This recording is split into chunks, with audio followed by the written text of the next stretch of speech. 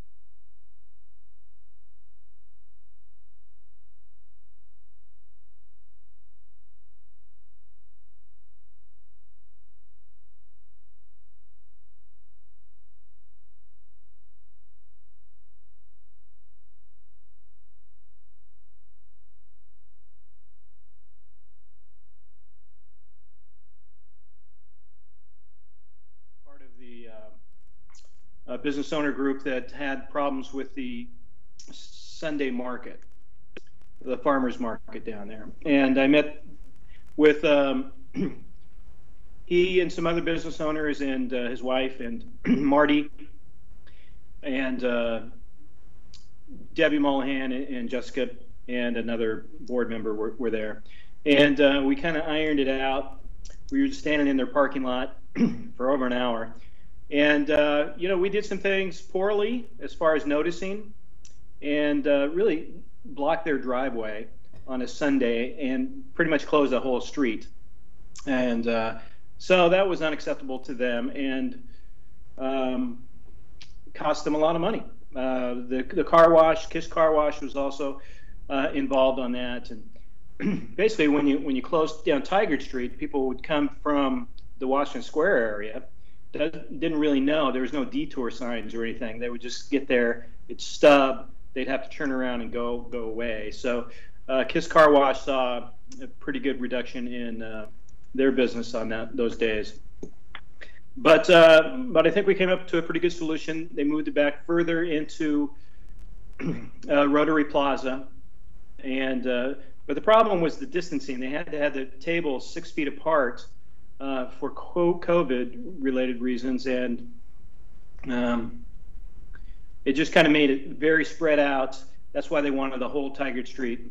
So basically, right now, half the Tigard Street is closed, but you can get through there, and there's a fence.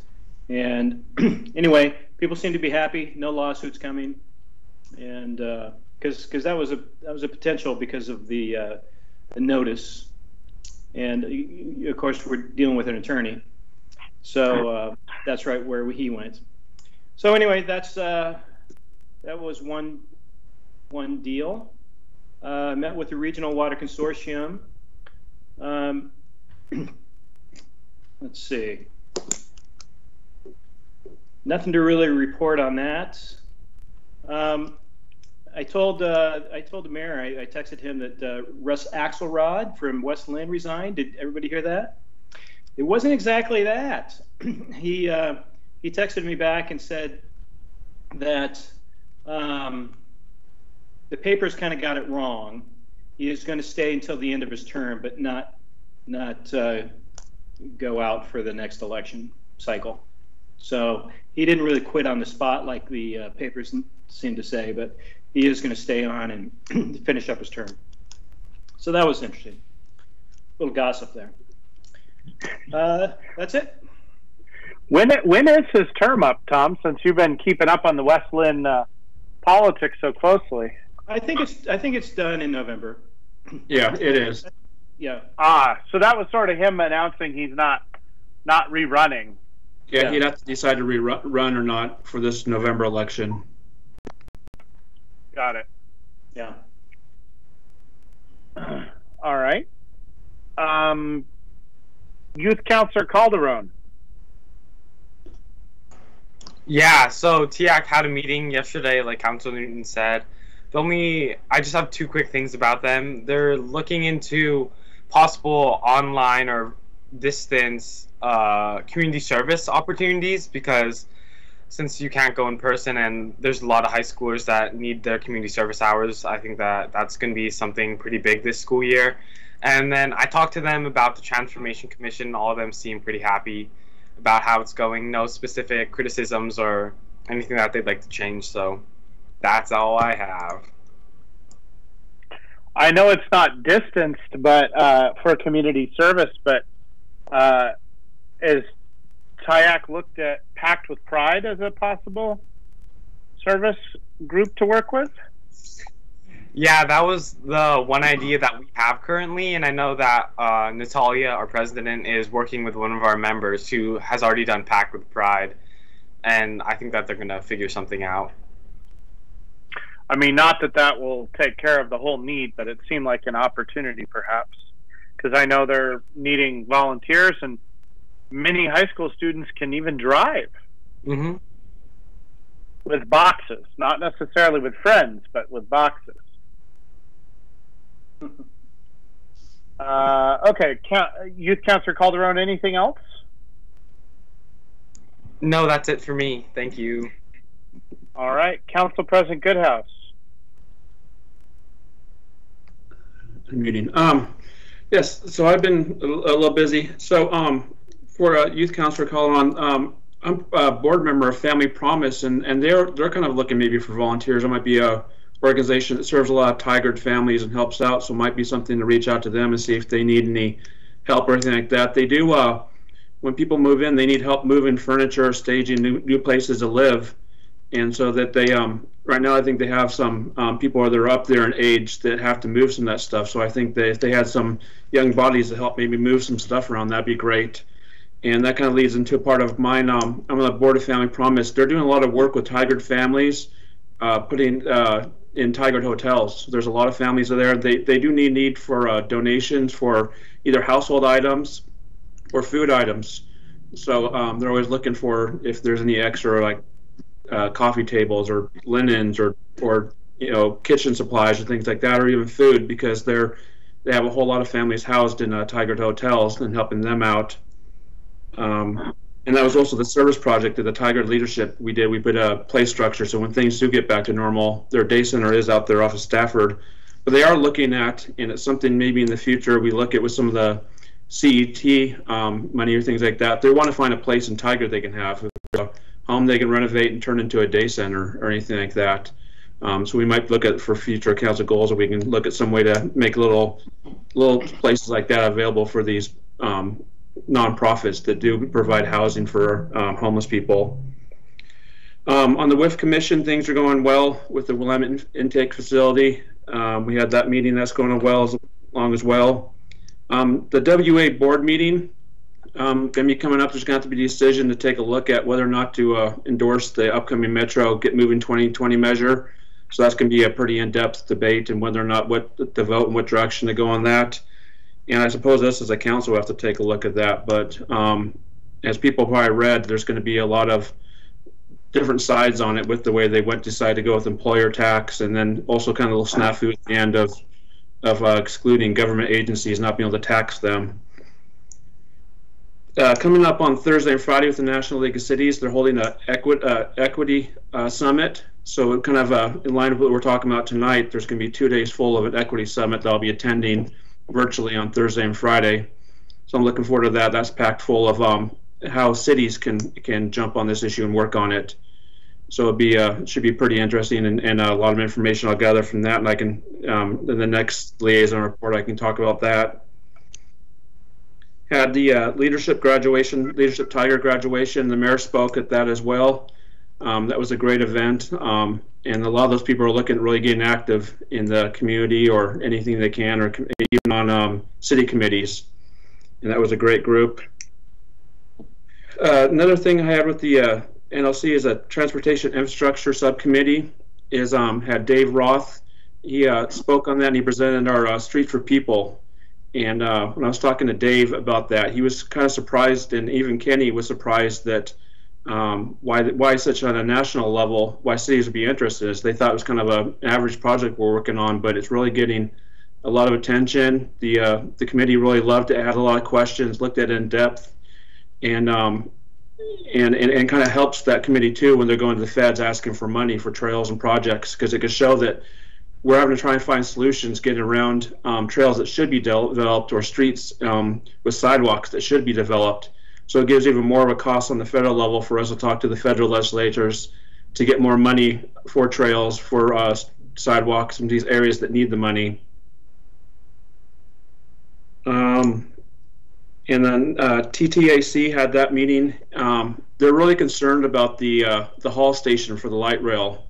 They're the same thing as council. They're worried that it's not going to be a proper stop. It's not going to have the crossing we need. That they're going to develop the area, and they're working on writing a letter to Council, Metro, TriMet, anyone they can, as they're saying, kind of echoing the same things we've talked about at Council, that they want to make sure that's developed properly in there, that this Hall Boulevard is properly adaptive, that people can cross the street, that there's enough parking, and they're not really satisfied with how that's turning out or the response is.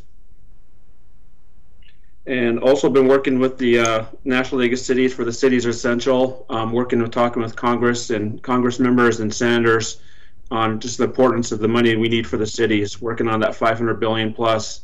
Every time we think we're making headway, then we seem to hit a different roadblock as far as getting that money to the cities. But just really trying to make it important to show that we need that money. A lot of the money went to the states, but not going to the cities.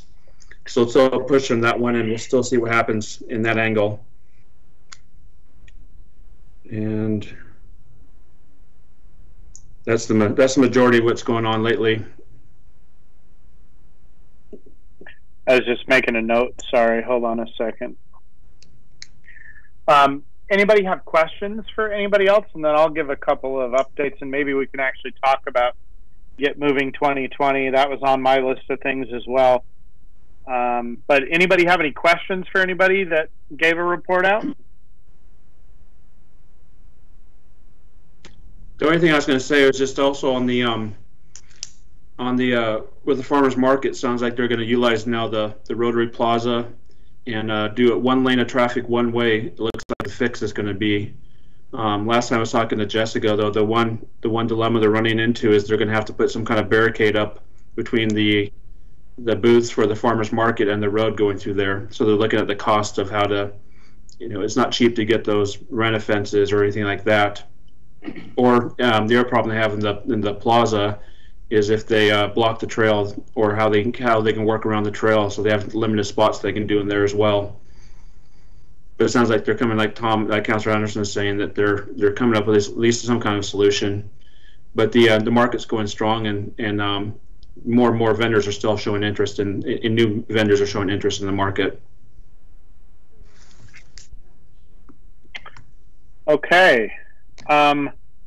Let's talk about, so all the things I would bring up would be, they're not necessarily report outs from specific meetings, but topics that have been coming up that I think we need to talk about from various sessions and meetings I've been in. So one is around the Get Moving 2020 transportation package. I think probably every single one of you have now received some sort of a phone call. Well, maybe Youth Councilor Calderon, maybe you didn't get hammered, but I'm guessing everybody else has been hammered by various elected officials trying to put pressure on you to consider endorsing the measure. And it sounds like there's sort of an assumption that I'm endorsing it. I'm not sure where that came from, but other than I've said that I supported the package well before they decided on a payroll tax and then decided to exempt local government and state government from it. But and I've shared my concern about that. But I guess I want to have a conversation with the whole council about, is this something that we even want to agenda for a, for council consideration as a formal council endorsement of it? I'm not even sure where everybody's at personally, because I know a number of you have called me and have concerns. I know Mayor Bubenek's got concerns, Mayor Gibson's got concerns. Lots of people I think our Chamber of Commerce has gone from maybe being a mild supporter to now probably opposing it as well. So I guess I just wanted to gauge everybody's perspectives on that.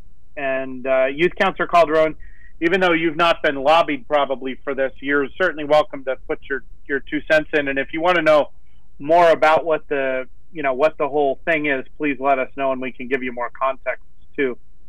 But Councilor Newton, you want to start on that? Sure. I have some concerns. Right now, I'm not even sure from what I've heard in the, little I'm hearing, looking at the newspaper, it sounded like maybe there was going to be a change in the amount. I talked to Kenny Asher yesterday, and he said that it was being appealed. And so we've got that issue in front of us. I share the concerns that are the ballot title is being contested? The ballot, or yeah, that's what I understand. So there's an appeal.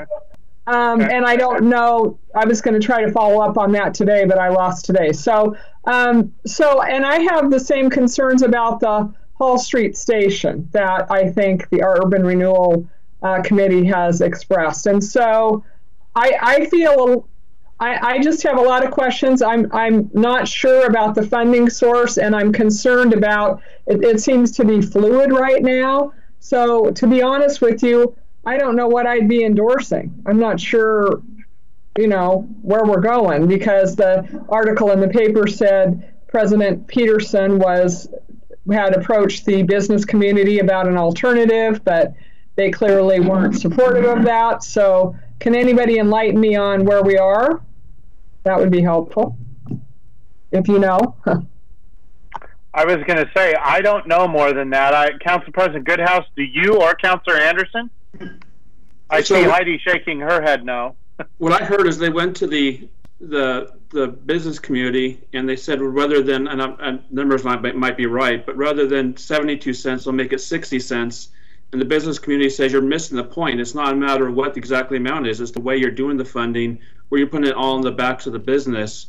And so I think Metro's still out of touch and doesn't get it. It's kind of the same thing as the mayor said, where kind of calling for an endorsement and presuming that there's already endorsement without really listening to all the details. And I don't think they're listening to the true concerns of Nike and Intel and the whole business community and the chambers. They're thinking it's just the percentage amount or the dollar amount, and that's not it. It's the whole putting it all in the backs of the businesses, the exclusion of the government agencies, and maybe not looking at gas tax or other ways or really spreading it out, but really putting it all in the back of them is a problem. And so I think Metro needs to relook at and kind of listen more in detail and actually hear it, rather than gloss over and think, oh, this is going to pass no matter what. I think they're used to passing their, the homeless initiative that passed. The parks have all the different initiatives they put on the ballot pass no problem, but they've never had any formal opposition. So I think they need to realize that there's going to be formal opposition, and they need to start listening closer. Mr. Mayor, I will say one more thing. As I mentioned, I talked to Kenny Asher yesterday, and he was really helpful. He told me, and I wasn't aware of this, that in June we sent a proposal to TriMet about a reworked alternative for the Hall Street station, which he's hopeful TriMet will be receptive to, make some changes that make it a better site. They're supposed to get back to us in August. It's August, but it's only the 11th of August. So yeah, and Councilor Newton, that was, I think, when you and I talked, that was what I was referencing about an alternative. I'm sorry I didn't give you as much detail probably as I should have, but that both Council President Goodhouse and I, as the members of the council on the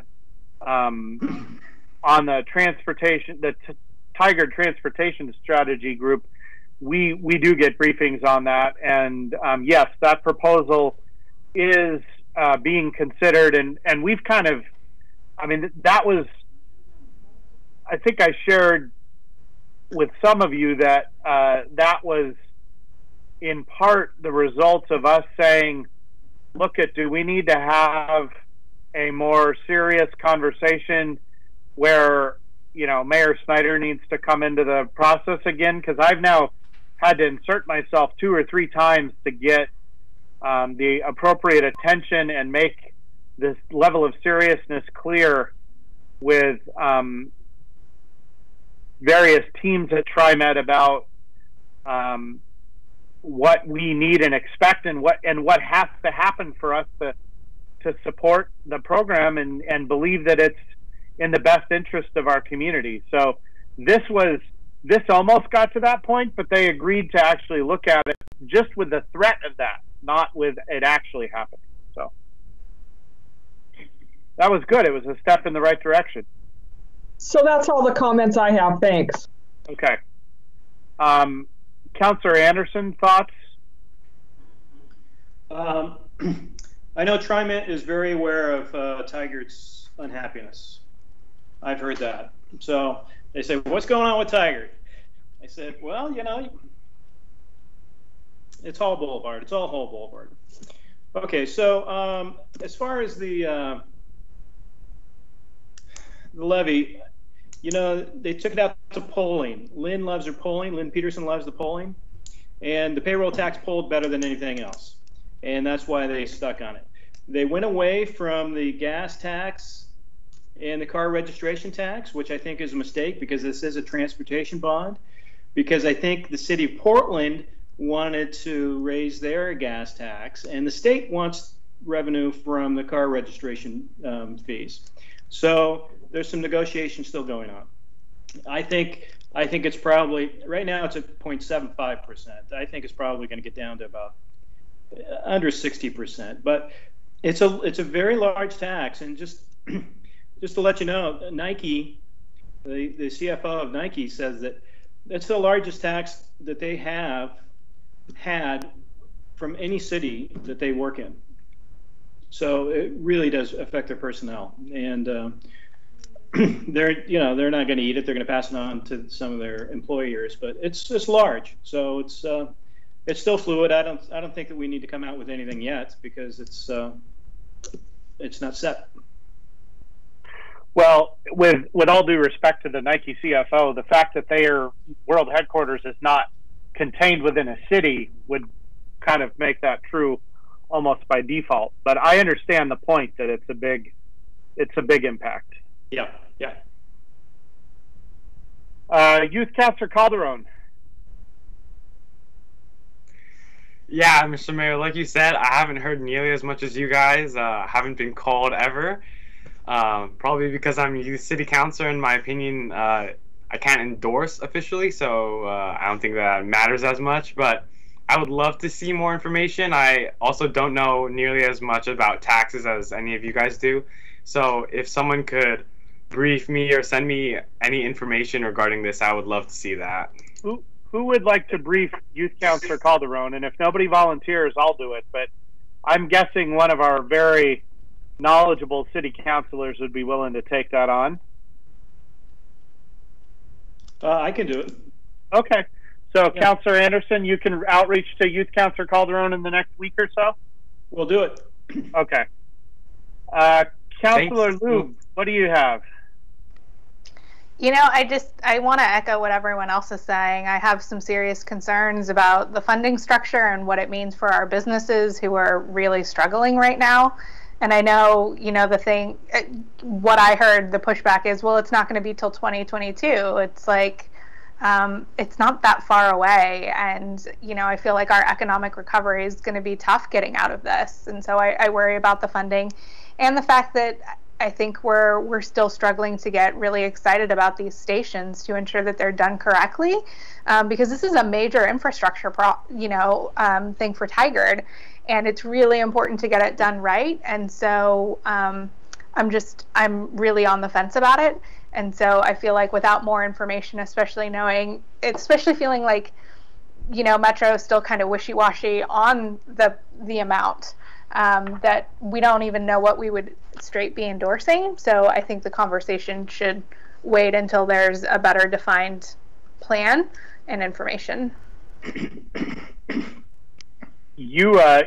Councilor Lube, you bring up a point that has led me, and I've already said this to, I think, Council President Goodhouse, is that one thing we could consider doing at some point is, and I just want you all to think about this, would be to support the projects, but not necessarily the funding mechanism.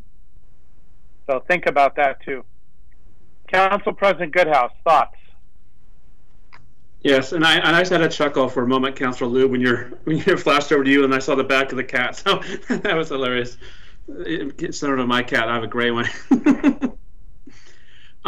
You're kind of reading my mind there, Mayor. I mean, I agree with everyone else, but I think if especially if this is being appealed, it might be worthy of us to think about whether or not we want to send some kind of message, whether it's online or offline, to Metro to say that that we don't approve of the funding measure.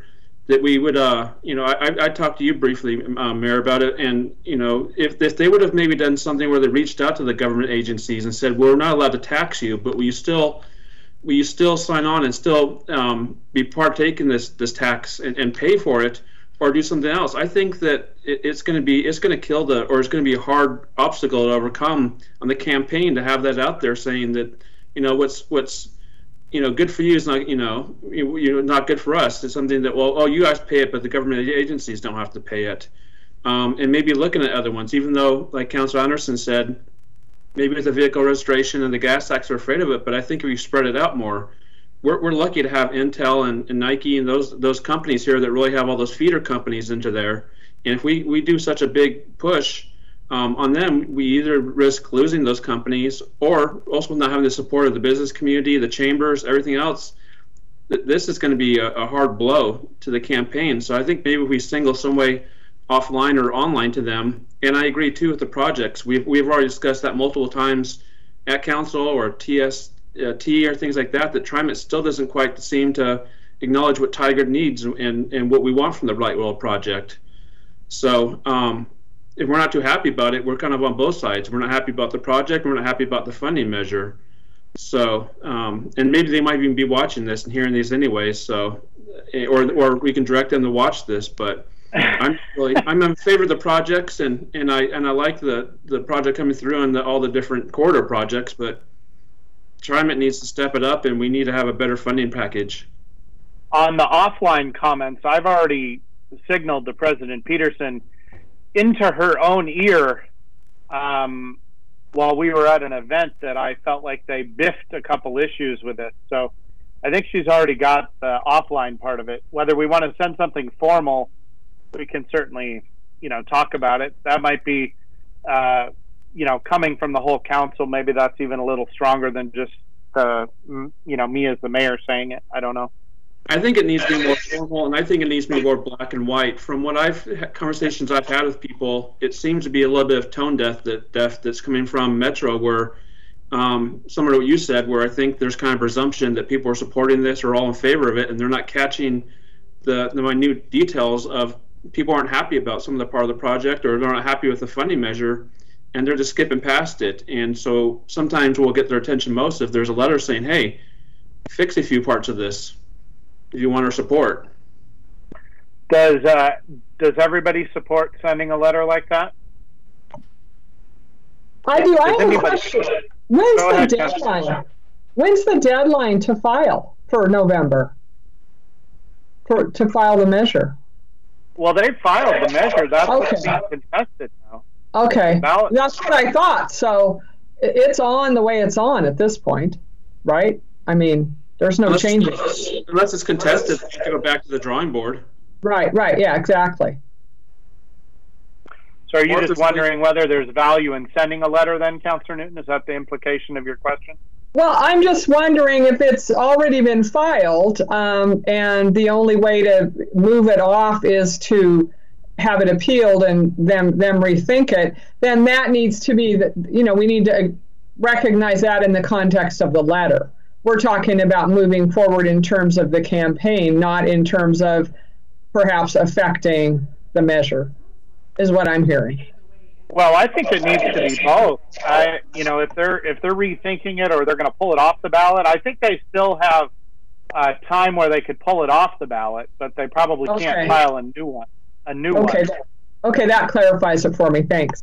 And my question is, there's usually a later deadline for that. Go ahead, Council President Goodhouse. My question is, if they're talking to the business community and looking at tweaking the amount, so obviously there's some way that they have some play in it, or they can change it, or they can do something. So I think at least singling a message to them. I don't know what parts they can change right now, especially if it gets appealed and they have to rewrite it. Then obviously they could take that into account, or they could look at maybe pulling it and go in the next cycle. But I think some kind of letter in some form, so they at least say, hey, you know, in writing, this is what's wrong. Councillor Anderson, can you live with that? Councillor Lube? Well, what are your alternatives? I mean, are you going to present something different? I mean, they tried a lot of. I mean, property tax isn't going to work. You know, this payroll tax, they've had their staff working on this for 9 months, and this is the best they came up with. If we can come up with kind of an alternative, I think that would be worth it. Well, how about one alternative would be that they request that all the agencies that have been partners in this project agree to voluntarily pay the payroll tax. That'd be a start. Agreed. Yeah, I don't think they'd have any. Well, I think it wasn't it a law? Wasn't a state law that they could not do that? They couldn't compel them to, but they can ask them to volunteer. I mean, this is where the lack of creativity. I just found this to be a profound lack of creativity in problem solving. Like, okay, you can't tax them, you can't force them to pay it, but like every one of these entities has been at the table talking about all these projects. Everybody's going to benefit from it. You know, okay, so you can't compel them, you can still ask them to. I don't think they can bond off a voluntary contribution. Maybe not. I mean, there are problems to work out. The point is they didn't do anything to try to solve that problem, though. No, because it polled well. Well, the tax and the government agencies, they didn't find that out until about 3 days before. Metro's legal. It was almost like 3 days before they referred it. They found out that, so they were planning on taxing the government agencies. So that didn't fall into the polling or anything with the government agencies. Right. Well, that wasn't a question to the residents anyway. But you're right. You're right. That they found that out late in the game. And then that would have polled terrible. I mean, I would have loved to see the data, but if they said, you know, should you exclude public employee payroll, I mean, that would have polled terribly. Yeah. Just because it's not. Yep. Okay. So what I'm hearing... really quick, Councillor Newton again. I also think that a couple of you have said something about spreading it a little, and I was surprised. I mean, I know it doesn't poll well, but the vehicle registration and gas tax, because it seemed to me that, you know, as Councillor Anderson, I think, said, it is a transportation measure, and I don't know, I think spreading it out a little might make it more palatable to the business community. That's just my thought. But. Well, certainly having other people bearing the cost besides just business would, to Councillor Newton, whether it's, you know, like I think, if you want to balance it and you don't want to do one of those things, then you have it be a 50-50 employee-employer payroll tax, which I'm sure also didn't poll as well as just an employer-paid payroll tax. I mean, yeah, that's kind of like not complicated to figure out. So I'm also not hearing all of you saying, yes, let's send a letter right now. This is what it should say. I'm not getting that from everybody. Am I missing the room? Should we just let this lie and see what happens? Yeah, I don't think we know yet. You know, I just don't think we have enough cohesion on what the letter would say or what it's trying to accomplish, and especially with them looking at potentially trying to change the measure or the percentage. We don't know what we're exactly sending a letter on. So I'm not in favor of sending a letter yet. Okay. Unless, Mayor, you want to maybe draft something up and then send it to people and see if that's, I mean, if you want to put together what you've heard from everyone and see if it might be, you could put some kind of letter together that would at least convey the message, and then people could decide on that if they want to send it or not. Yeah, I mean, I'm not hearing support to even do that, so I'm not, I've whispered into Lynn Peterson's ears, and she can either take it or leave it for now, and then, you know, we'll make a further decision down the line once some of it becomes more clear. A couple other topics. Sorry, that one was so long, but I wanted to give you guys a little bit of a legislative update that, and now I guess it's happened, but the legislative session really ended up being, there were a lot of ideas floated that included more than just COVID and money, but it ended up becoming, I think, just about COVID and both relief and how to balance the budget. So that's what ended up happening. Anything more on public safety reform is going to be punted to either a future session or to the regular session next winter and spring. So that's kind of how that's what's ended up on the legislative front. The last thing I want to just brief you guys on is that you know, we've had a number of individuals respond in a pretty challenging way to the statements about both the Transformation Commission and the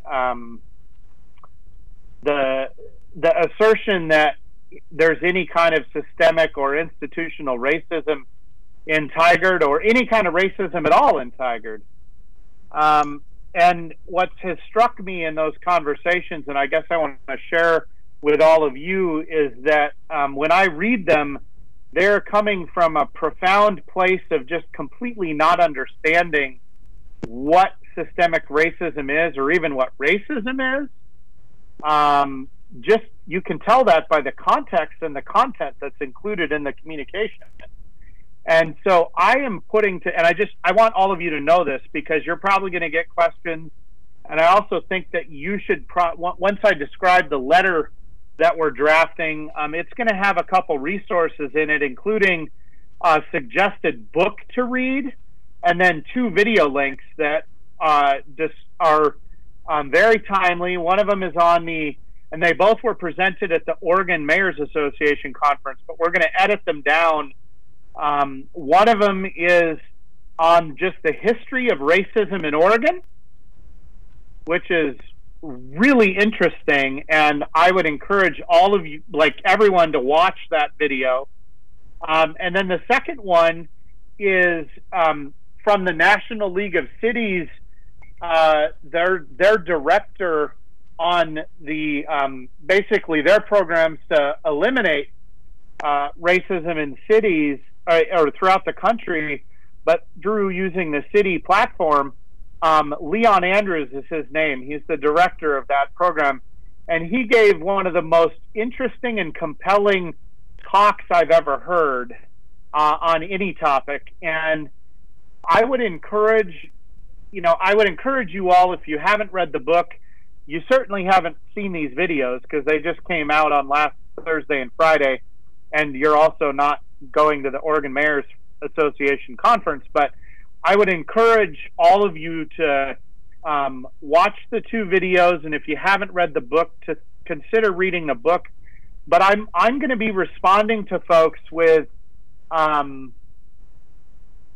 this kind of information to really, hopefully, at least invite them to participate in more of a learning and hopefully a willingness to understand what we're even talking about. So I hope you're all okay with that. I'm not okay with the silence, and I'm not okay with just letting them write these things. One of the people was criticizing the quality of the example I provided about the sidewalk chalk incident. And what we have to explain to that person is that that's the best example I have received that I have permission to share. That doesn't mean that that's the best example. There are a bunch of much better examples, but those individuals have not given me permission to share them. And that's their own private business. Like I'm not going to share something that someone asked to keep in confidence. So and now we have an even more dramatic example that I think we'll all be hearing about in the next, I want to talk about how we might do that too. But the city manager, Chief McAlpine, and I all had a meeting with a resident who is very well informed and actually works at the city of Beaverton and reports directly to Mayor Doyle. And he told a very compelling story that just happened in the last 2 weeks in Tigard. It didn't involve, any city staff necessarily in a way that was a problem, but it was really compelling, and it has to do with housing and noise complaints. And just at the end, let me just share the end of it. There was no noise complaint coming from this person's location. There was a party behind them at a different house, but they got the call into their neighborhood, and our police department handled it very well, and just sort of thanked them and said goodbye. We got a second call for a noise complaint later, and the officers, based on the prior interaction, declined to even respond. But that's all kind of like, okay, that's pretty, I mean, it's not totally benign, but it's not super dramatic. And I guess I should also share that these folks had put a Black Lives Matter sign in their yard a couple weeks before this all started, and a couple of the renters at this rental house are black, and so they put a Black Lives Matter sign up. This happens, but this is the kicker: the person who'd made the complaints to the police didn't leave it at that. And even though the police response was totally unfounded, this individual took it upon themselves to figure out who the rental agency was for the tenant, called the rental agency and complained about them, and they then got a warning letter saying that if they have another interaction, they'll be fined by the rental agency, and if they have one more from that, they'll be kicked out. And to have an individual call, I mean, there is no other way to interpret that other than I want you out of my neighborhood. There's more to the story, and I'm not going to share all, we don't have time to share all of it. It was an hour and 30-minute meeting, but I want you to have a sense of, what some of the kinds of things that are going on in our community really look like. And that's a story that we do have permission to tell now.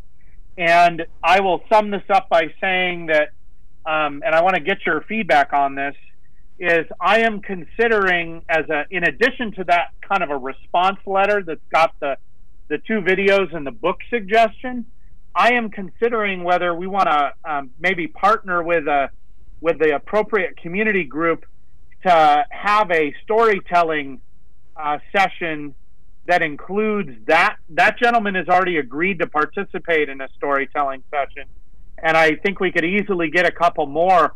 I don't think we should be moderating it. I think that it needs to be carefully handled. But would you all think that would be a good, doing that kind of a storytelling session with people that are really experiencing these things in the city of Tigard would be valuable? Sure.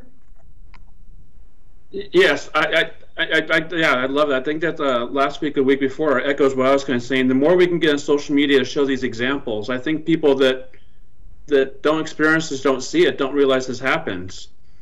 And if we don't provide links and books and videos or even real life experiences to show that it does happen here in Tigard, then we can't fix what's going on until people understand what is happening. I think it's important. It's the first step in this 12-step program. Sorry, Councillor Newton. That's fine.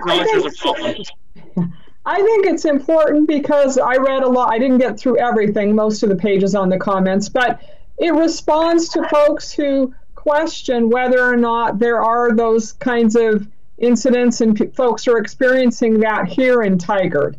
And I think it's important I think that's a good idea. I really think it's important if people are willing to engage in a session like that, I think it would help people to understand, yes, there are issues here.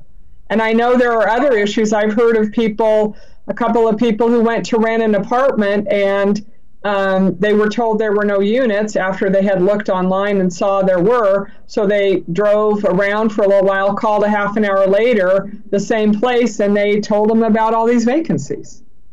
But when they went in person, they were told there were no vacancies. And that was in the last year. So. Wow. So. Youth Councilor Calderon, particularly interested in your perspective on this. Yeah, I would totally agree. I think that not only would it be important to people who deny racism, but also to the people who experience it to know that they're not alone. Because I know that in my life, as a person of color, I have experienced racism, but I haven't experienced it very recently, but I would be very interested in seeing other people's stories. And I think it would be almost empowering to others to hear other people's stories, to know that they're not alone, and that that we can deal with this, and that we can deal with it, and it is a hopefully manageable problem that we can help educate others on about why it's such an issue. Well, and inaction is not an option. It's just not. And I don't know how we are on time. Do we have to cut out 10 minutes before? Yeah, we got about 3 minutes. What do you got? So what I wanted to add to it, and this has been said enough times that I can share the story, but it's not only what actually happens, but it's the fear that people of color live with. Right. Twice now I've heard the CEO of the NLC, Clarence Anthony, tell a story that whenever, for example, if he gets on an elevator and a white person gets on there, he's afraid, he's fearfully afraid. He's a well-educated, high earner, president of a National League of Cities, but all it takes is that person in the elevator to say, this person did something to me on the elevator, and the way that the system's set up in a way is for them to come back and say and believe that person, and he loses his career, his reputation, his earnings, he loses everything. So it's not only that, but there's also a different world that people of color have to live in, that they have this fear that, hey, if I do something that the average person does, I might go to jail, I might lose my livelihood, I might have my family turn against me, and that's what I don't think people understand too. And so we start pointing out some of these things happen, and then you start understanding what people of color go through every day. They're afraid if they do something wrong, if they get something's perceived wrong, if they're alone with someone, there's no cameras or there's no witnesses, then it's one word against the other one, and in the culture it is, a lot of times the other person is believed over the person of color. Councilor Lube, you wanted to... Sorry, Council President Goodhouse, I want to give Councilor Lube an opportunity to speak. Okay. Yeah, I think, I did get through all of the 38 pages of the feedback, and I think one of the most frustrating parts is just the denial because they haven't seen something. And I think it's fundamentally important that, we educate people that simply your experience is not the universal experience of everyone in your community, and that we can experience each other very differently depending upon who you're interacting with. And these stories are really important so people understand and can see that it does happen here, because it does. Mayor, the story you're talking about, I read all about it on Nextdoor, and it's heartbreaking and frustrating. And it's something that we need to address on a very public level to bring that education and understanding that this is also something that's unacceptable in Tigard. We're pushing to be a welcoming community for everyone, and that means that everyone needs to feel comfortable in their homes and not have this sort of racism and behavior pointed at them. And so, these stories are ways of doing it for people who are comfortable sharing those stories, because much like you, I've heard other stories as well, and they're heartbreaking. And people just need to understand that even though they don't experience it, it doesn't mean someone else does not have a different experience, even interacting with the same people.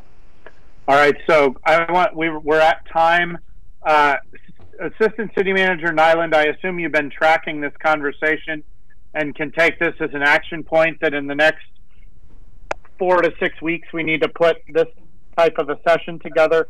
We need to partner with the right group to probably host it, because it's not appropriate or We're not the best people necessarily to be facilitating it, but and or even designing it, but we need to quickly put together a community-wide listening session that is broadcast for everyone to see. Yep, I've taken notes, and we'll make that happen. And a quick 5-second comment. I don't know if this is even possible, but if we even were able to do turn that story into a minute video that can be put on social media, just that explained and show it, and kind of do something where people could quickly capture that experience in some kind of a video. If we can get production or someone to put something together on that. Yeah, that was part of the consideration too, Council President Goodhouse. We've been talking about that with staff, and that probably would come after the storytelling event, having some video vignettes that are, you know, a short type of thing. Yes, we probably need that too. All right, Mr. Nullup, I hope we've given you enough time. You got 8 minutes. We'll make it happen. Thank you very much. We are recessed until 7:30.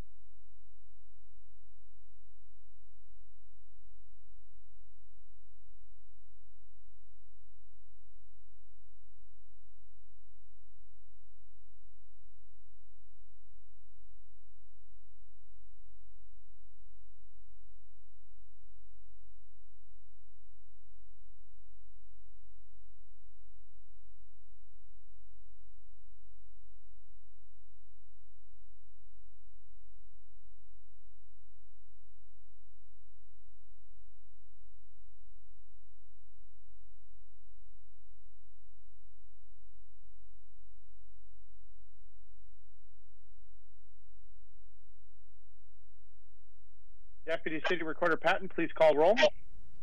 Councillor Anderson? Yes. Mayor Snyder? Here. Youth Councillor Calderon? Here. Council President Goodhouse? Here. Councillor Newton? Here. And Councillor Lube? Here. All right. Will you all please join me in the Pledge of Allegiance silently? Please mute yourselves.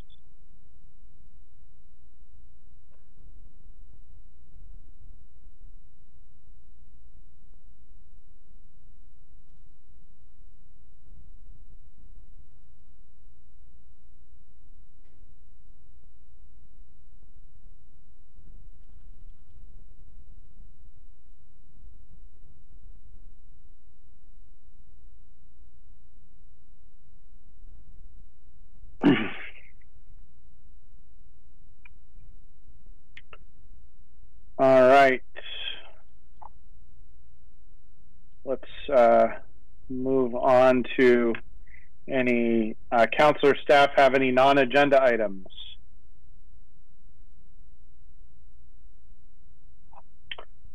All right, we'll move on to public comments. Written comment was due by 4:30 p.m. today. And you may also call in with questions for any of the agenda items. The public comment process is displayed on the screen. Call in to 503-966-4101. And Deputy City Recorder Patton, there were no written public comments, correct? That is correct. All right. So we will move on to follow up to previous public comment. Assistant City Manager Nyland, is there any? Nope, we do not have any follow-up items for this evening. All right. Police Chief McAlpine, your update, please. Good evening, Mayor and Council. Again, Police Chief Kathy McAlpine. Here, let me get the video going.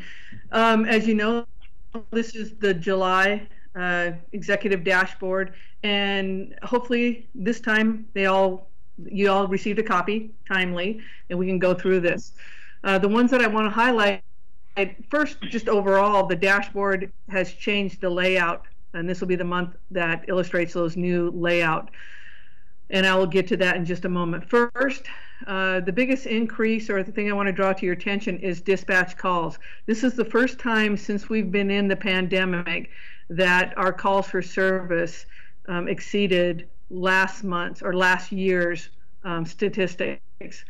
Where we're seeing again is, and this is also the first time that we've had 70% of our calls in societal type efforts. Still a lot of some of our known individuals with mental health issues are draining our resources quite a bit, calling in anywhere from 2 to 10 times a day for various issues that are being documented, that we are trying to get this person into services. But right now, they're free to call us at their whim.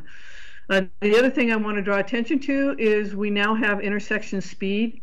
This went live where we're actually issuing citations July 14th. And so we have received almost 800 actual violations during this time. And as you can imagine, that has been a big, heavy lift on our officers to review those and determine if they're in fact violations. We were able to get through that, and that's just about a half a month's worth of work is 800. You can see the majority of them are along 99 and 72nd. And the other I want to just draw attention to is the employee snapshot. So we now have incorporated the levy funding positions and the one increase into this year's budget. So you'll now see increased budget number that we'll be monitoring. Next slide, please.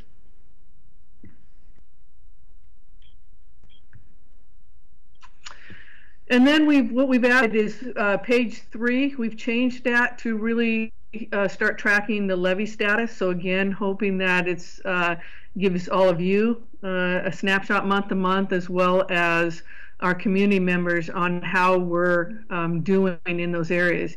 Again, under COVID and the pandemic, we're not able to get our training in our training room, so we don't have any results there. But then we do how we're progressing with our patrol officers, the school resource officers. You imagine, once that's in limbo, but two, we weren't planning on adding that person until we actually added the other 8 officers, and then of course eventually our non-sworn support staff. We also wanted to let you know how many individuals we're processing through. We just started with July, even though we were doing many more because we had 3 vacancies from the general fund. We want to just show you where we're at with interviews, our physical fitness test background, and conditional offers. We do have 2 conditional offers and 1 hire in the month of July. And I'd be happy to announce 1 entry level and 1 lateral officer from Hawaii who speaks fluent Spanish, and we're excited to welcome her and swear her in around the first week of September. And then again, one of our metrics was, are we able to, once we get more officers on the street, decrease our priority 1 and 2 response times? And then are we able to then staff with 5 police districts and have district integrity, with the first focus is on swing shift, knowing that that is our highest call volume hours. And so we'll be able to track that as well.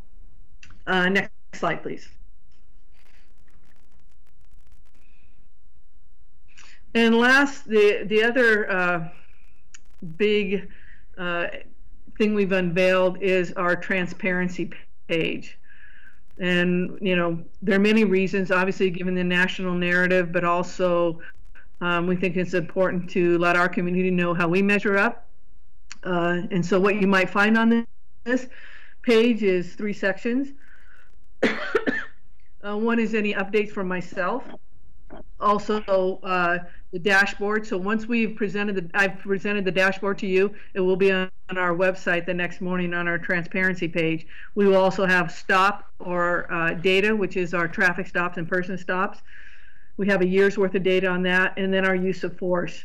And then we'll continue to add more to that. And then, Mike, if you could play that clip, that is the intro to the transparency page.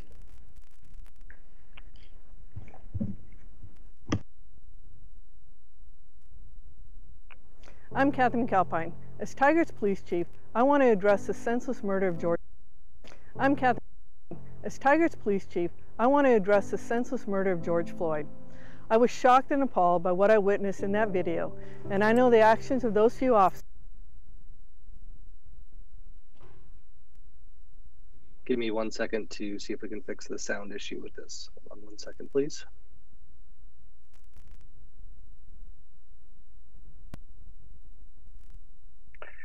Chief, while he's working on that, I just want to acknowledge the very profound volume of citations at 72nd for speed. That seems really dramatic. And what's interesting to me about it is, you know, we've had 3, I think, pedestrian deaths within a block of that intersection in the last 5 years, and I guess we're starting to see why. I don't know if you have anything else to say about that. Well, it's the highest speed that I've been told so far we've recorded there is 74 miles per hour, and that's a 35 mile per hour zone. So you have people pretty much disregarding the posted speed limit there. And then other issues we've noticed is somebody coming maybe to and from traveling northbound one way, speeding, comes back an hour and a half later, speeding, going the other way. We've seen somebody, the same car, that looks like maybe going to work and has received 4 citations. And so, you know, it's some pretty blatant driving patterns that we're seeing. And Chief, the flow. And I'll just. Go ahead. It just doesn't look like the video is going to work, and I don't want to delay it because I know there's a lot on the agenda. But again, for all of you and the people viewing, especially maybe those who are tuning in on the Transformational Commission, is just the website is there to acknowledge and provide a one-stop shop for our community members who would like to stay further engaged, also see the data, and we're hoping that we receive some feedback. It's always fluid, and we can make changes or put other information. They'll be able to click to all of our policies. I would imagine the Community for All will also do this as far as things that the Transformation Commission does. Yeah, we've gotten very positive feedback already, Chief, about that. So about just the transparency page. I know you announced it last week at your chat with the chief, and the following night I was getting quite a bit of positive feedback about it. So, Council President Goodhouse, did you have a statement you wanted to make? I just wanted a follow-up question. It was good to know that the highest speed recorded was 74 miles an hour. What do you have any data as far as what the average speed over the speed limit is, or what the average speed of the tickets are? I'm kind of curious of what if it's really like 20 or 30, or what kind of the average speed over the speed limit is. Generally, it's been about in the 14, 15 mile per hour range, and you know, by statute, it's has to be at least 11 miles per hour over. Okay. Up here on mute. So that's essentially 49 to 50 miles an hour speed in that 35 zone. Correct. Thank you. Okay.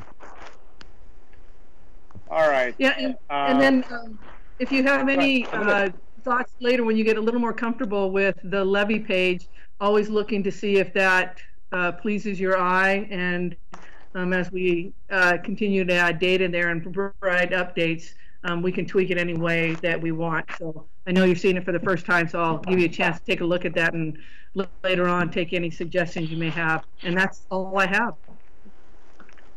Thank you, Chief. Any other questions or comments from the rest of the council? Mr. Mayor, it's Councilor Newton. I just wanted to compliment you, Chief. I know we've had a lot of feedback, but I took a look at the transparency page, and I thought it was a good mix of data and responses to questions that we're getting out in the community. I think the message from you was good. So I really appreciated the mix of information. You know, you had data, you had responses to questions that we're hearing out there. So I just wanted to compliment you on that page. I took a good deep look at it. So I appreciate it. Thank you. And I think the other thing that helps us is both our public information officer and our community engagement officer helped create that, and that's with an eye of a civilian. And so this is not heavy police speak, or they really can inform me that this is not full of jargon, that this has meaning, and I think that makes it far more impactful as well. All right. Thank you, Chief. Excellent work.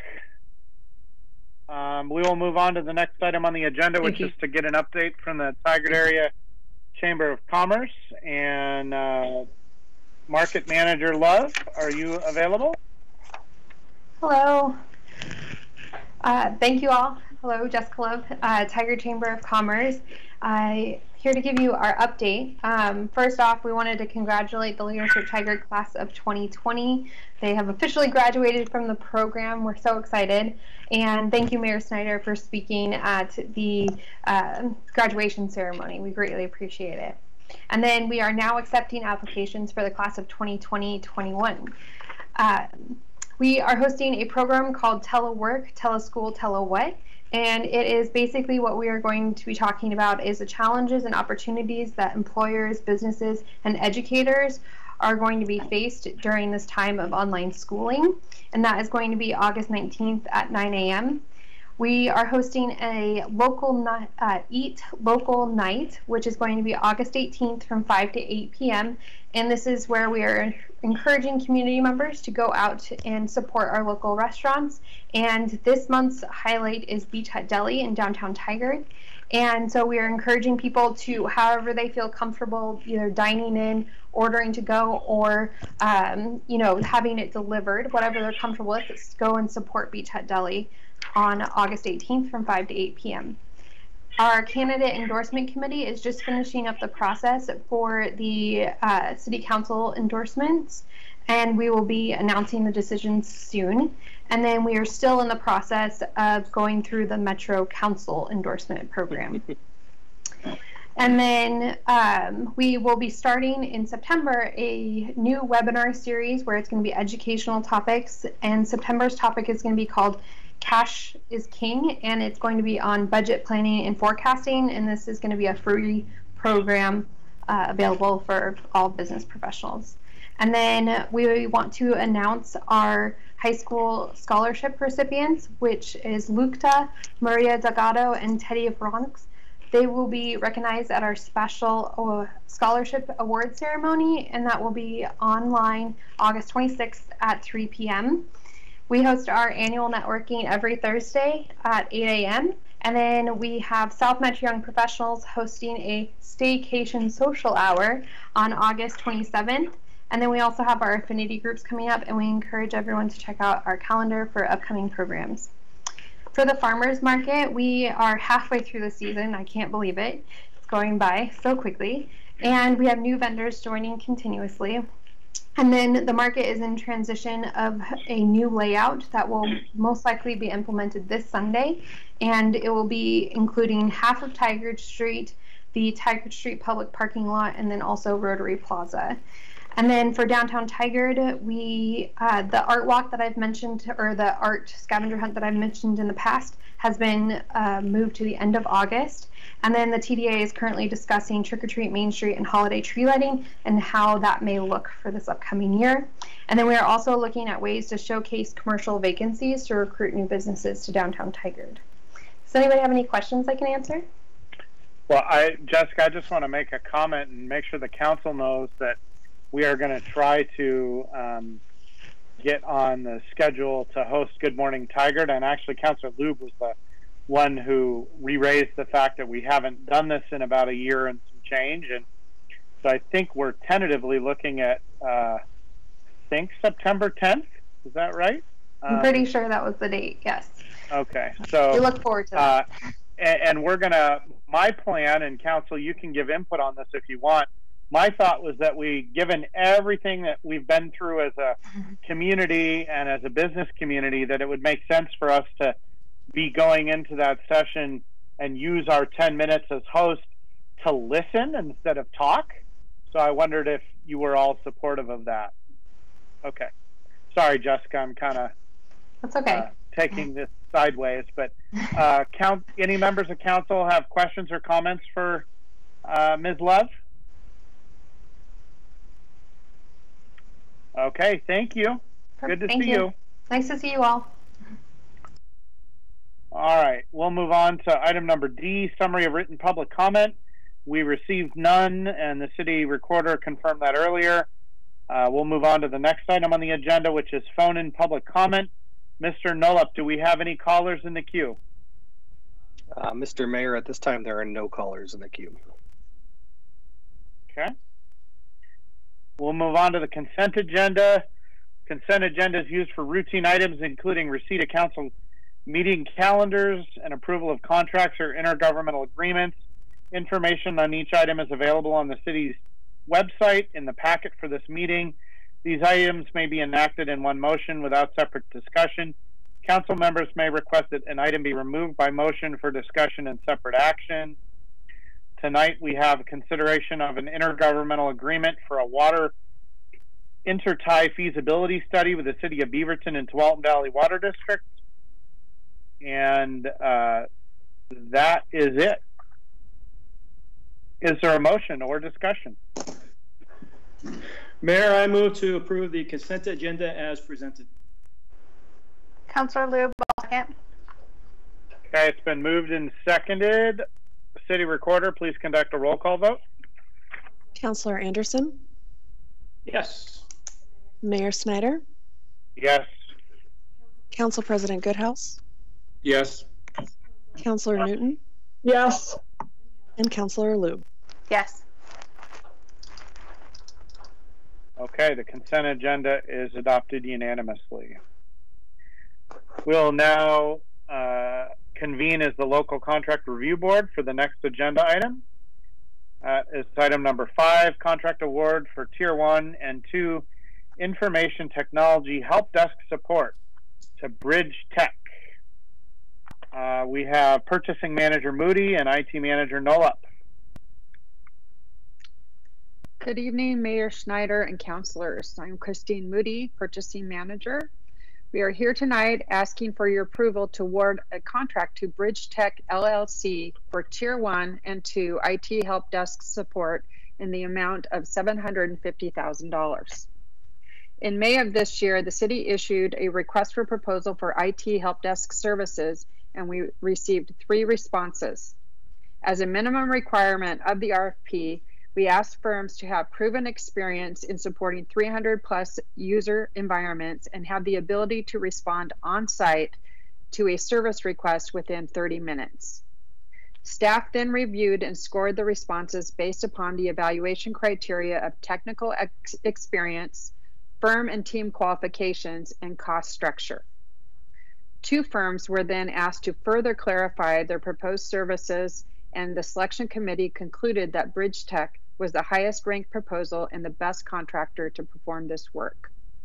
I will now turn this over to Mike Nolup, Information Technology Manager, to tell you a little bit more about the services that are being provided. Good evening, Mr. Mayor and the council.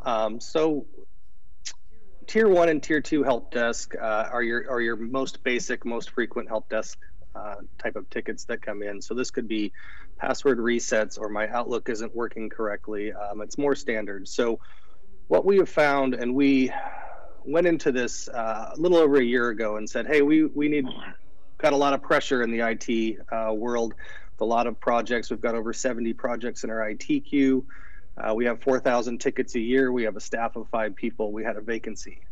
So what can we do to get creative to allow us maybe a little relief from that pressure? So we went into a proof of concept with Bridge Tech to see, hey, maybe managed services is a way to go, and we'll give our organization some relief that is needed and helps us focus. This was successful.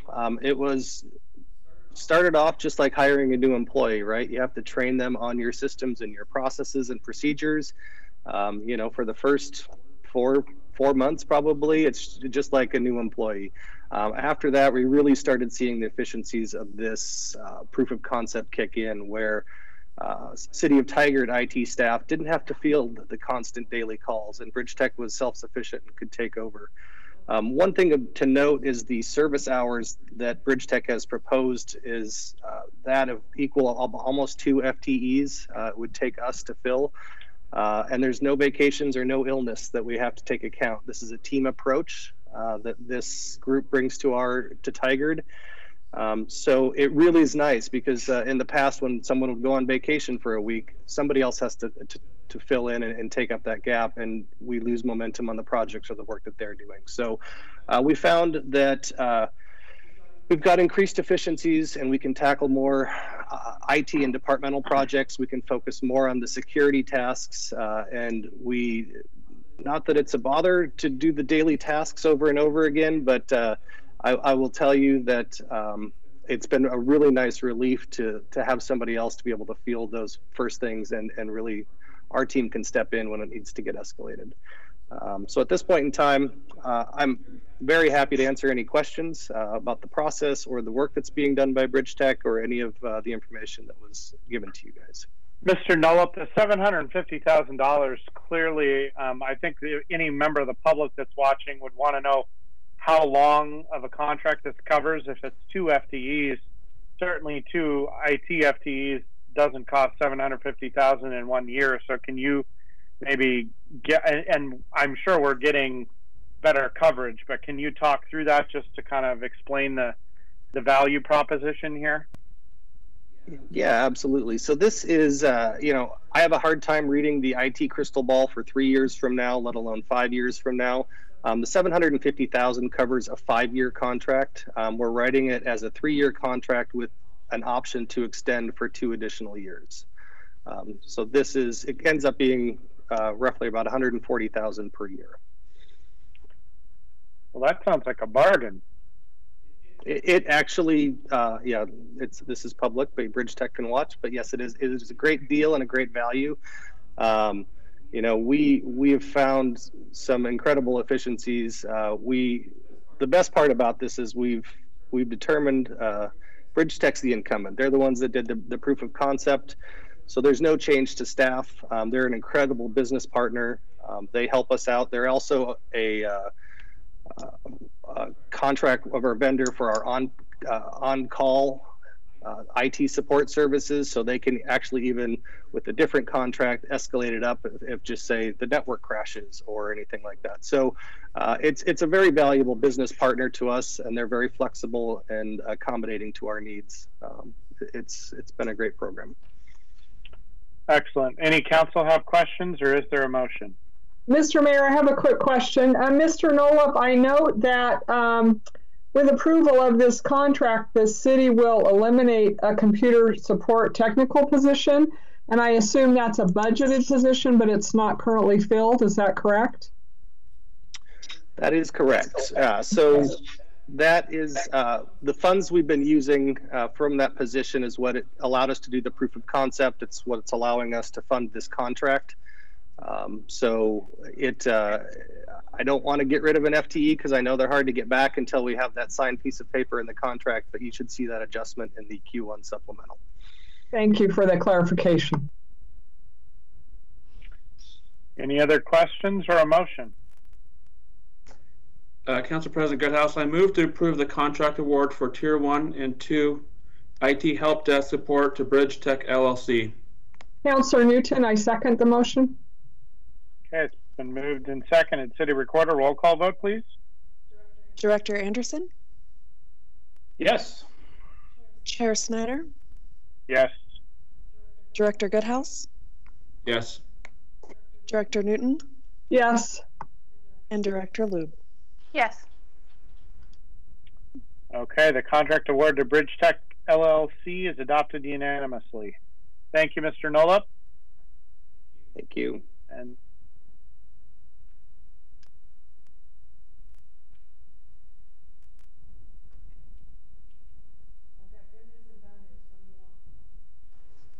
I think the mayor has frozen.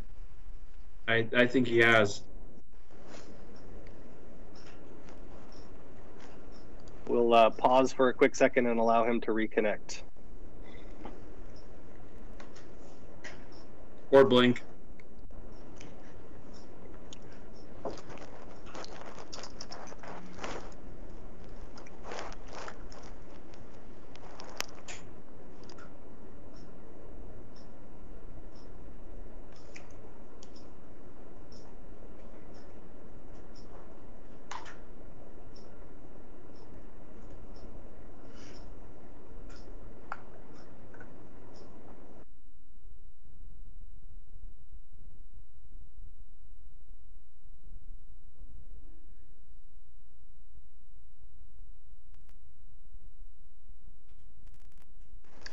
The mayor said he's currently logging back in, so he should be back with us in a moment.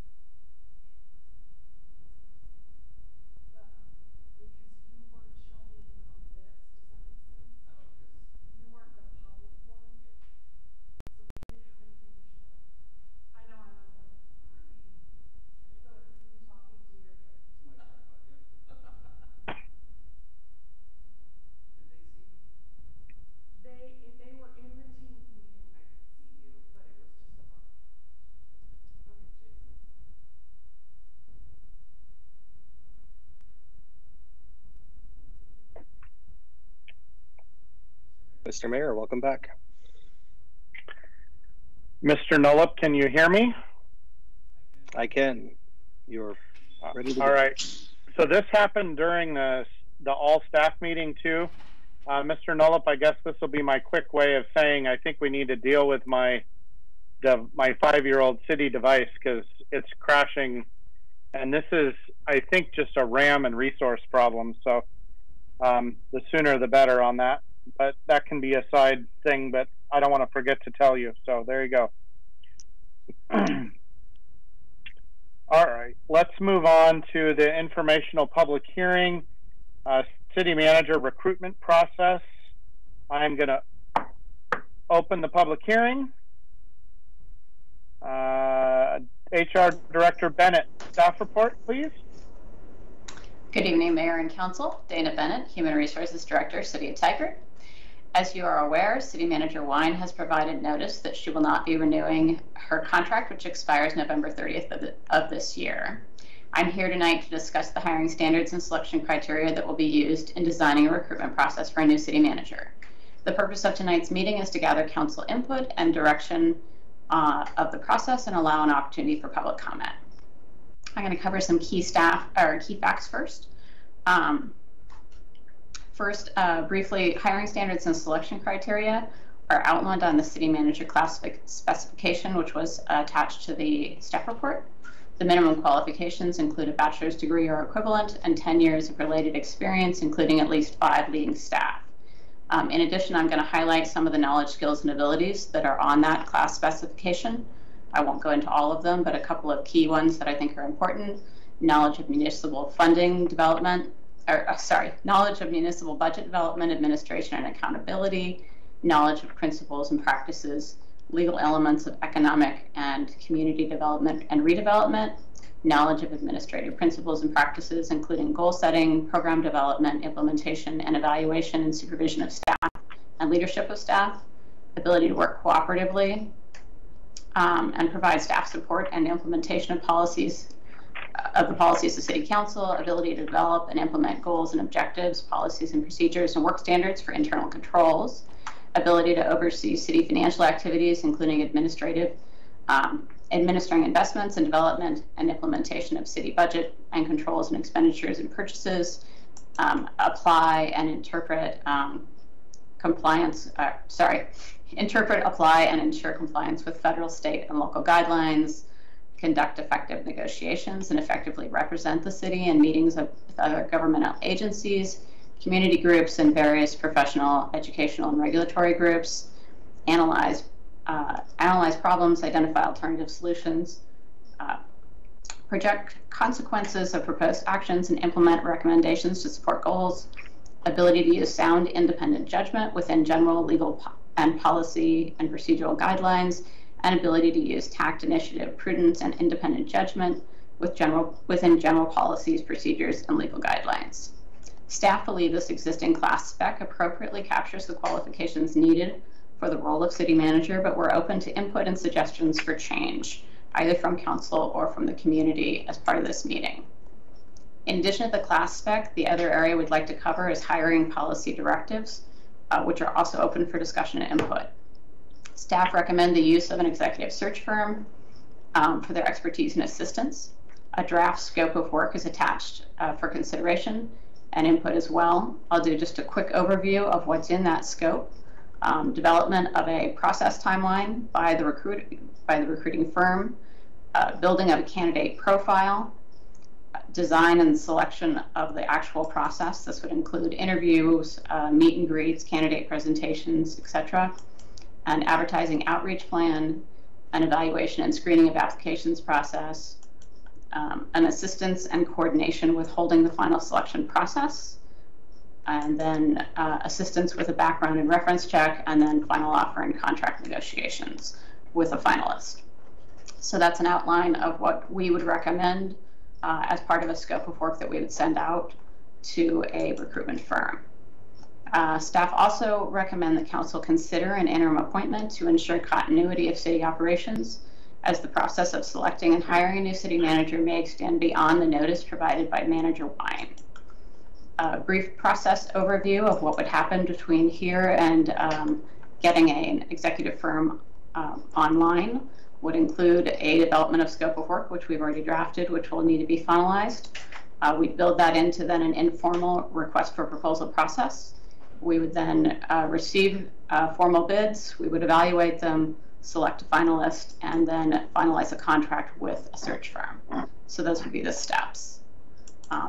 At this point, I think it would be important to hear if there is any public input and if council has any comments on what's being proposed. Yeah, so we're in the middle of a public hearing. I know HR Director Bennett, you're maybe don't do these all the time, but I don't want the council to go there yet, so I'm going to kind of intervene. The steps in the public hearing involve getting testimony from the public now. So Deputy City Recorder Patton, we did not have any written public testimony, correct? Yes, Mr. Mayor, you're correct. There was no written testimony. All right. Mr. Nullup, do we have any callers in the queue for phone-in?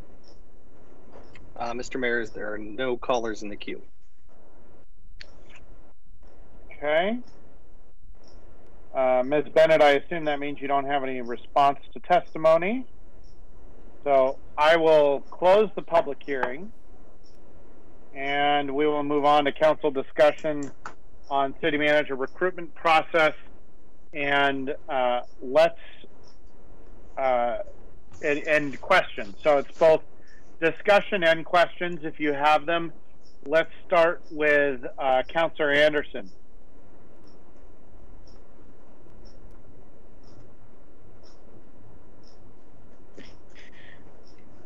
Evening, Dana. How have we used these recruitment firms in the past? So we used them, the last time we used one was for the police chief process. And the scope of work that I've outlined is largely in line with what we did for the police chief process. That was a process that had a lot of community input involved in it. Okay. Did we use one for the library director or no? No, we did the library director as well as the last two assistant city managers as internal recruitment processes managed by my staff. One of the reasons we used an executive search firm for the police chief in particular was about the recruitment access list. So it's really about the advertising, campaigning, and outreach that an executive search firm can do. And we feel like the city manager is at a level that the city would benefit from that. Okay, I agree. Thank you. Other questions or comments? Okay, so we'll go to Councillor Newton. Yeah, just a couple of things. First of all, I agree an executive search firm is important, having gone through it a few times myself, being on staff there. And I think you're right, they can do a lot more targeted outreach and get candidates that might match our profile. I guess I will say one thing, and maybe we can talk about it later. Well, two things. First of all, I think it would be important to, and I'd be happy to volunteer unless somebody else wants to do it, to have a city councilor engaged along the process, because I think there's some things that we want to make sure we cover in terms of engagement and communication that we want to make sure get covered in terms of communicating what the council might be looking for in a city manager. You know, we are in times where communication is a lot more complicated. We're fortunate in that our community is very comfortable with engaging with our council. And when I've said this many times, making calls on the levy, I got a lot of compliments that how approachable we were. This is a good thing. However, I know that our staff is getting slammed with inquiries and for the council, and then we've got some processes that move pretty quickly. So I think it might be important to make sure that that we're communicating the interests that we have moving forward in the communication area. So I don't know what that looks like in terms of recruitment. All of these qualifications that we've got in the class spec, I think, hit the nail on the head. But I do think we're in a time with social equity and COVID and a lot of things going on where we want to make sure that we get someone who who can focus on a lot on that communication element. So that's my opinion. My colleagues may not agree, but I think we want to look closely at that as well. So thanks. Well, Councillor Newton, there are three areas that in particular that I think Director Bennett is looking for direction on, and you've hit the nail on the head with one of them, which is what amount of sort of involvement do the council want to have, and does the council want to designate one or two individuals to represent the entire council through the process? So that's, I'm going to, as a facilitation moment here, I'm going to refresh you on all three of them. So as councilors are commenting, they can hit these. So that's one. Another one is on the choice to use an executive search firm. Councillor Anderson, I think, already hit that in his comments. And then the third is the potential appointment of an interim. So, Councillor Anderson, since you didn't get to comment necessarily on all those, do you have any other comments? And then we'll come back to Councillor Newton. I guess my only comment would be for the interim would be, you know, we have an assistant city manager now, Kathy Nyland, and I assume that she would take over those roles for the time being.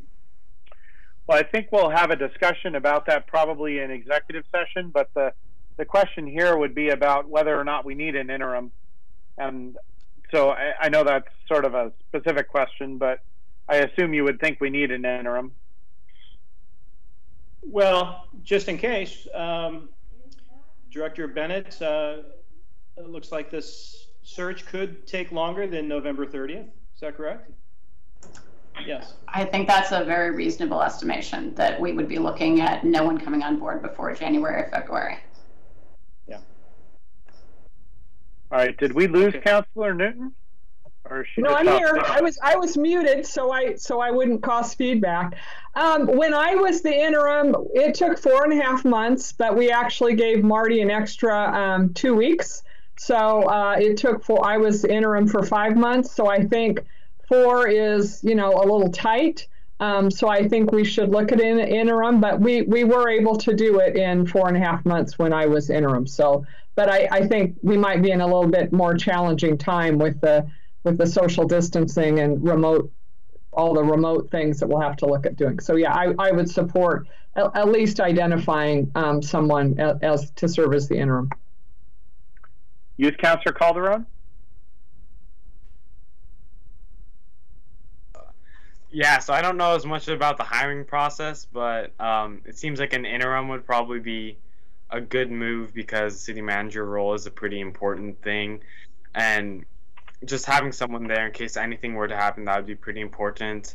And like Councillor Newton said, I think it would be logical to have 1 or 2 councillors helping with this process in order to have council input immediately there already, and we don't have to wait until every single council meeting to get feedback or any updates. Do you want to learn more about the process by participating as well?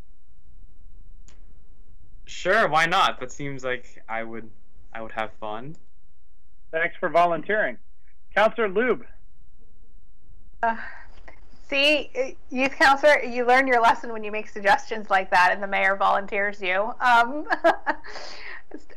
So as far as council involvement, I agree. I think 1 or 2 of us is really important to keep the process engaged and keep the ball rolling, so we're actively involved. I think an executive search firm is a good idea.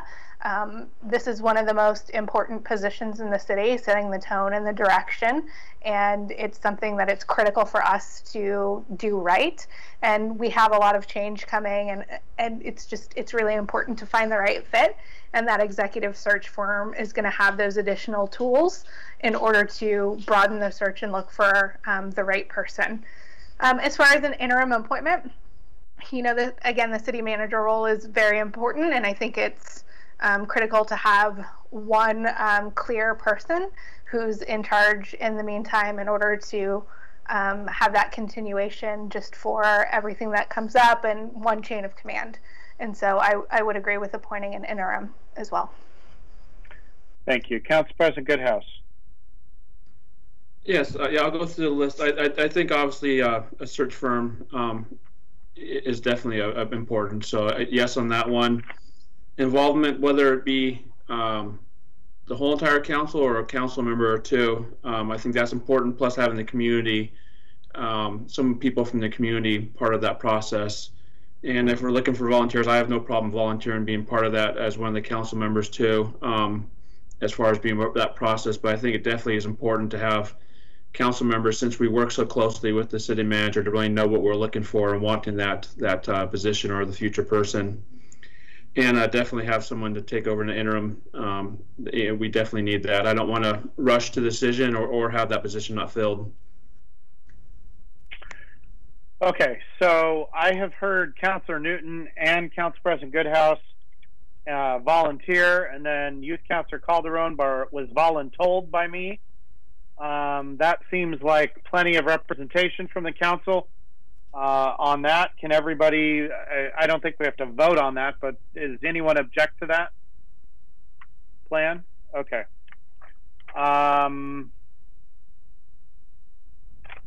Let's see, I think we covered all the topics. I guess I didn't give my opinion necessarily, but I support the use of the executive search firm.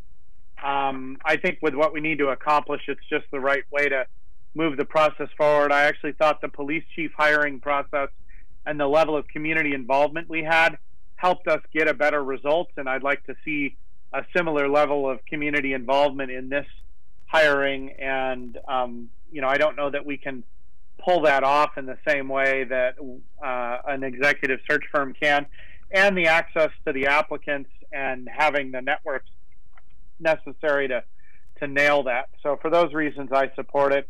I think we need an interim identified sooner rather than later, so that, you know, there can be an orderly and organized transition. Because I just realistically, I don't think we're going to have somebody hired before City Manager Wine's last day. I just don't think that's realistic. So I think that covers it.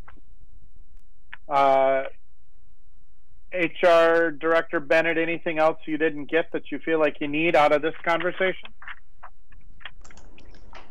No, I think I got the direction I was looking for. Just so that council's aware, it is my expectation that as a search firm builds a candidate profile, they will reach out to each of you probably as individuals and have a discussion about what you're looking for. So I would expect that to happen. And there are others we can put on that list as well, and probably use some form of survey to get some of that data as well. So I'm we would. I think we would expect that to happen too. Okay, I just want to be clear about that. Great. Yeah. All right. Thank you. All right. We'll move on to item number 7 on the agenda. Discuss community input on the Transformation Commission. Assistant City Manager Nyland. Yes, thank you so much. Again, my name is Kathy Nyland. I'm the Assistant City Manager, and I am going to introduce Kent Wyatt and Nicole Hendricks, who are going to talk about input we've received about the proposal for the Transformation Commission. I sent you an infographic over the weekend, as well as the raw data of comments we have received. There's a lot of material there, and I just want to, before they come online, just applaud these two and the supporting team for collecting all this information and getting a process in place. So on that note, Kent and Nicole, take it away. Thank you. Good evening, Mayor and City Council. I'm Kent Wyatt, Communications Manager. Nicole Hendricks, Senior Manager Analyst, will join us in a second. Tonight we want to recap, really hit 4 points. First, recap what we heard from the community. Second, seek input on whether refinements are needed to the proposal. Third, outline how staff has been preparing for potential next steps of the commission. And then finally, seek direction from council for how we should advance the commission in a timely manner. So as a little bit of background, in early July, council developed and refined a proposal for the Transformation Commission. Starting on July 17th, staff launched a comprehensive outreach strategy to gather community input on the proposal.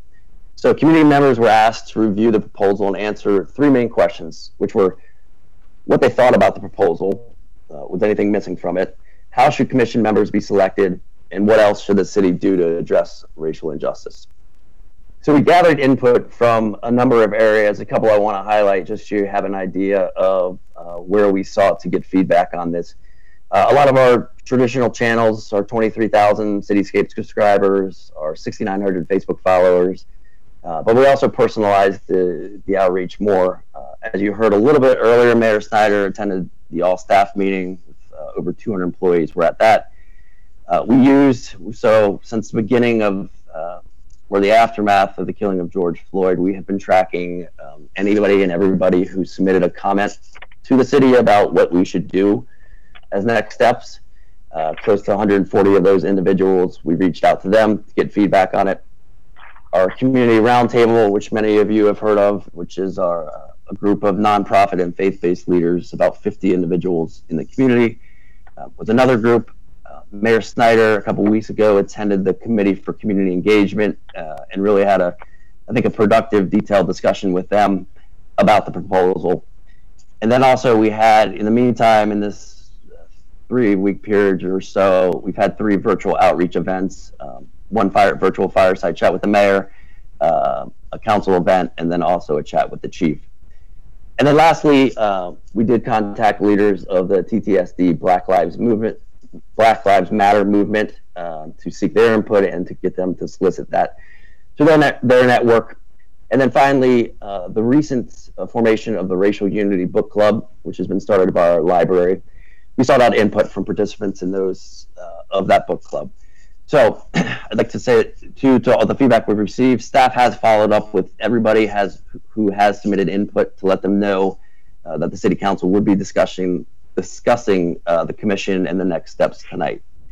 So what did we hear? What did we find out? I'll turn it over to Nicole to summarize the community input that we heard about the proposal. Thanks, Kent. Hi, Mayor and Council. It's good to see you. My name is Nicole Hendricks. I'm the Senior Management Analyst in the City Manager's Office. As Kent mentioned, I'm here to share what we've heard from our community so far about the proposal, and I'm actually going to share my screen to show the infographic. That was a guide. Let's see if I can share it. And hopefully you can see that. So, and let me know if you can't. So we heard from a total of 132 people from mid-July to August 6th. And out of that group of people, 81% of the respondents strongly support a transformation commission. The remaining 19% did not support the commission, primarily based on their personal beliefs around racism. And so overall, though, a lot of people agreed with the idea of a transformation commission. Out of those people, we also had a handful of folks who offered to serve as a member of the commission. So when that opportunity comes to have people apply, we have this list of folks who are interested in serving. Additionally, we provided you with a list of all the individual responses that we received, so all 132 of them, and so that is available for you all to review.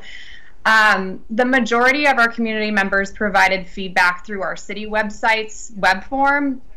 And we also received comments via email, social media, and that little Teams splice is actually from the Committee for Community Engagement meeting, where they showed preference for the option 1 or option 2 for how to appoint members of the commission. So all of those are being collected in our one citywide communication database, so they're together, and that we were able to put this together. So getting down kind of to the specifics of what we heard, I organized the feedback into 3 different categories to help frame the feedback. So we heard a lot about the topic areas that were presented in the proposal, the membership and structure of the commission, and then a lot of folks actually talked a lot about specific language in the proposal, so I'll walk through that as well. So diving into the topic areas, overall, there was really strong support for the topic areas. There were a lot of people who were like, it looks great, really support this, and thanked us for diving into these areas. But there were two things that came up consistently. And the first one was that more than a dozen people asked why this proposal didn't incorporate more city services. And to highlight that, I want to share a quote from a community member. So they said, "The focus seems to be mostly on policing and legal issues. For transformation, we need to also focus on available affordable, stable housing, especially for families with children, safe locations for homeless people and families to live, with sanitation and clean water. Equal opportunity in schools at all ages for all students, particularly in this time of distance learning, and a plan so that no one in our community has to survive on less than minimum wage." And they end with, "If we can broaden the focus, we would have a truly transformed community in addition to a transformed police force." So that was one of more than a dozen comments that spoke to that specific suggestion to go beyond a specific police focus. Nicole, can you and Kent maybe respond to, like, to me, those comments are all directly related to what the communications team ended up deciding to call this.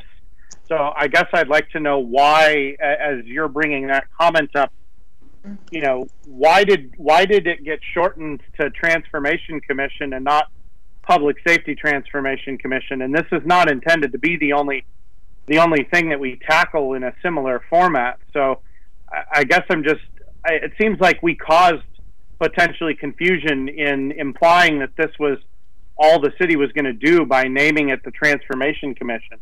Is there a staff rationale or reason for that? Well, I could say, yeah, sure, yeah, and in receiving that question in a couple of different areas, that's exactly what we explained to him, was that yes, this wasn't the sole answer to all of the issues that we're facing, that this is just one step, and that the city council and we'll be developing either transformation commissions or other steps to look at all city services, and that we know it's really a holistic view is needed at the city to make sure that we're eliminating any sort of racist policies that we have in place. But why did we? Actually, it's not why did we. The council called it the Public Safety Transformation Commission, so that kind of just didn't answer my question about why it was shortened to that, because I think that just led to confusion. So I'm trying to understand, and I think it's important. This is going to be one of the topics that we talk about. Is there a reason why public safety was taken out of the title of it? Mr. Mayor, this is Councilor Newton, and I may be remembering incorrectly, but I seem to remember the first time we talked about it, that the council talked about down the road we would want to be looking at other services. And so my memory was that it was sort of, maybe not our suggestion is too strong a word, but that kind of came from the council. I may be remembering it wrong. Maybe somebody else can help me out. But I seem to remember our first conversation, we talked about how this was the first step. So if I'm remembering incorrectly, please correct me, but that's my memory. Yeah, no, it is the first step, Councilor Newton. I think that's accurate. What is not clear to me, though, is when we're seeking input on public safety focused set of information, why we would take those key words out of the title. And we can move on. I just don't I mean, sometimes as mayor, I'm frustrated because I feel like we make this harder than it needs to be by doing things like this. So I'll let you continue, Hendrick. Sorry about that. A quick thought, Mayor.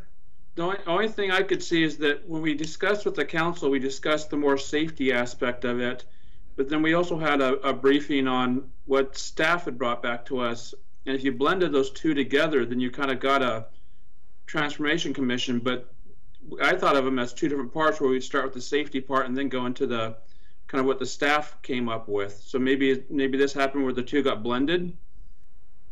No, because we didn't ask for input on that. I mean, anyway, I would suggest we move on. I think I've made my point. I still don't understand it, but Nicole, please continue. Okay, that sounds good. So the second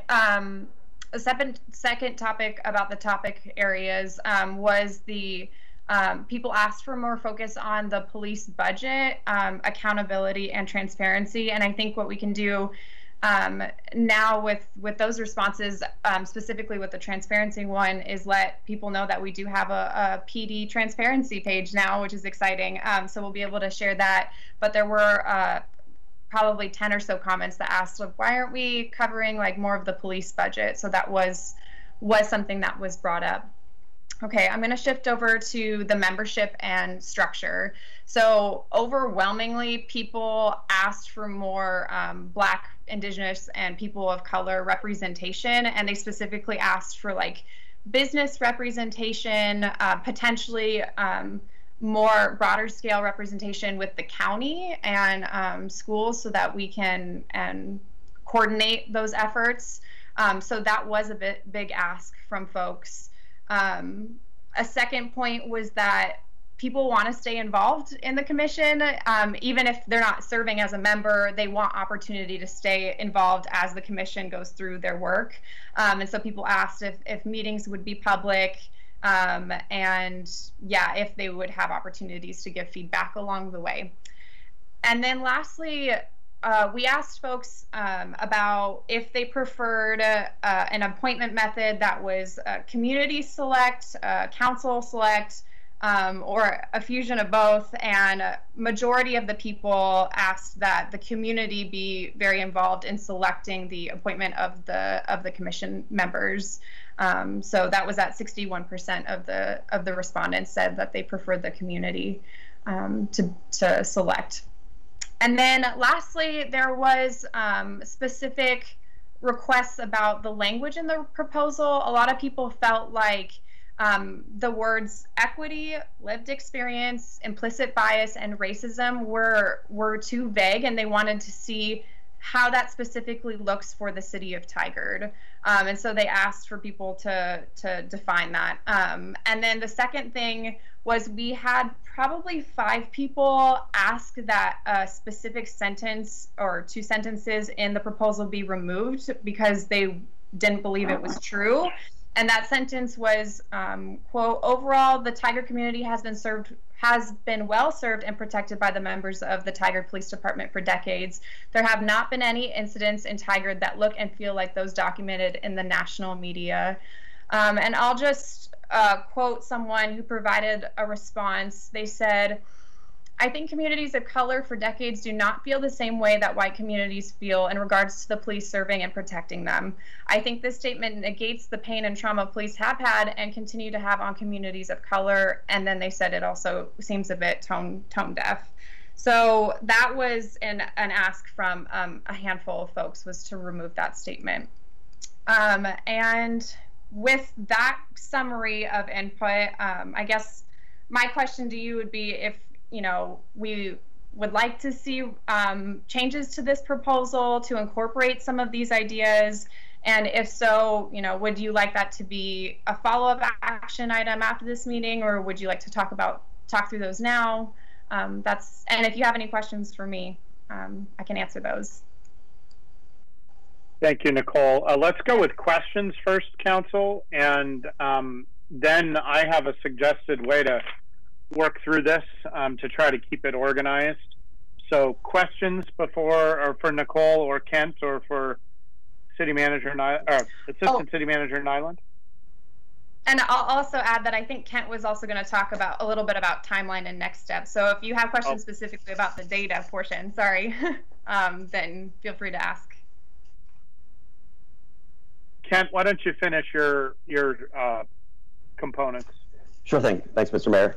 So obviously there has been a lot of interest in the Transformation Commission, and as staff, while seeking input, we also have been taking care of or try to be proactive in thinking about next steps and how we can advance the Transformation Commission after this discussion tonight. So a couple things I want to highlight that we've done, and then highlight at the end the points that for discussion tonight. So one, the police department has started to outline a community police academy for commission members. At the very least, this would include use of force discussions, use of force simulators, demonstrations, and other hot topics. We have reached out to facilitators to assist with the Transformation Commission. As you might imagine, facilitators, especially on this topic area, are very busy right now. What we've heard is the earliest we can have somebody on board would be the beginning of 2021. And as you heard at your July 28th meeting about presentation and discussion about staff priorities, staff continues to work on council goals along with the work created by COVID and focusing on community for all. So we have developed a proposal for adding staff to help manage the commission in looking at prior experiences with the levy and bond task force. We're looking at basically 3 hours of prep for meeting, 3 hours afterwards, and a lot of other items that happen in between.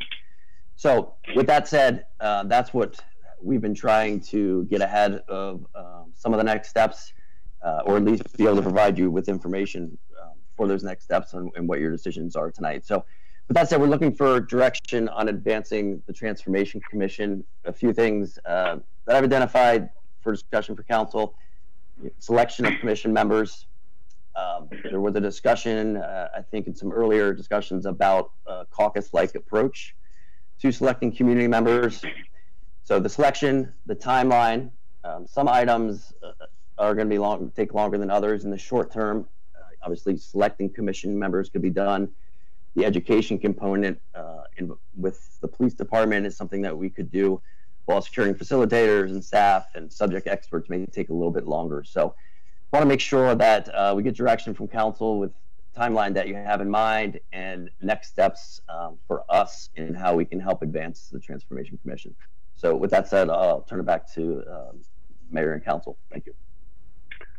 All right, so let's focus on questions at this point, and then we'll move into more general topics. Councillor Newton, any questions?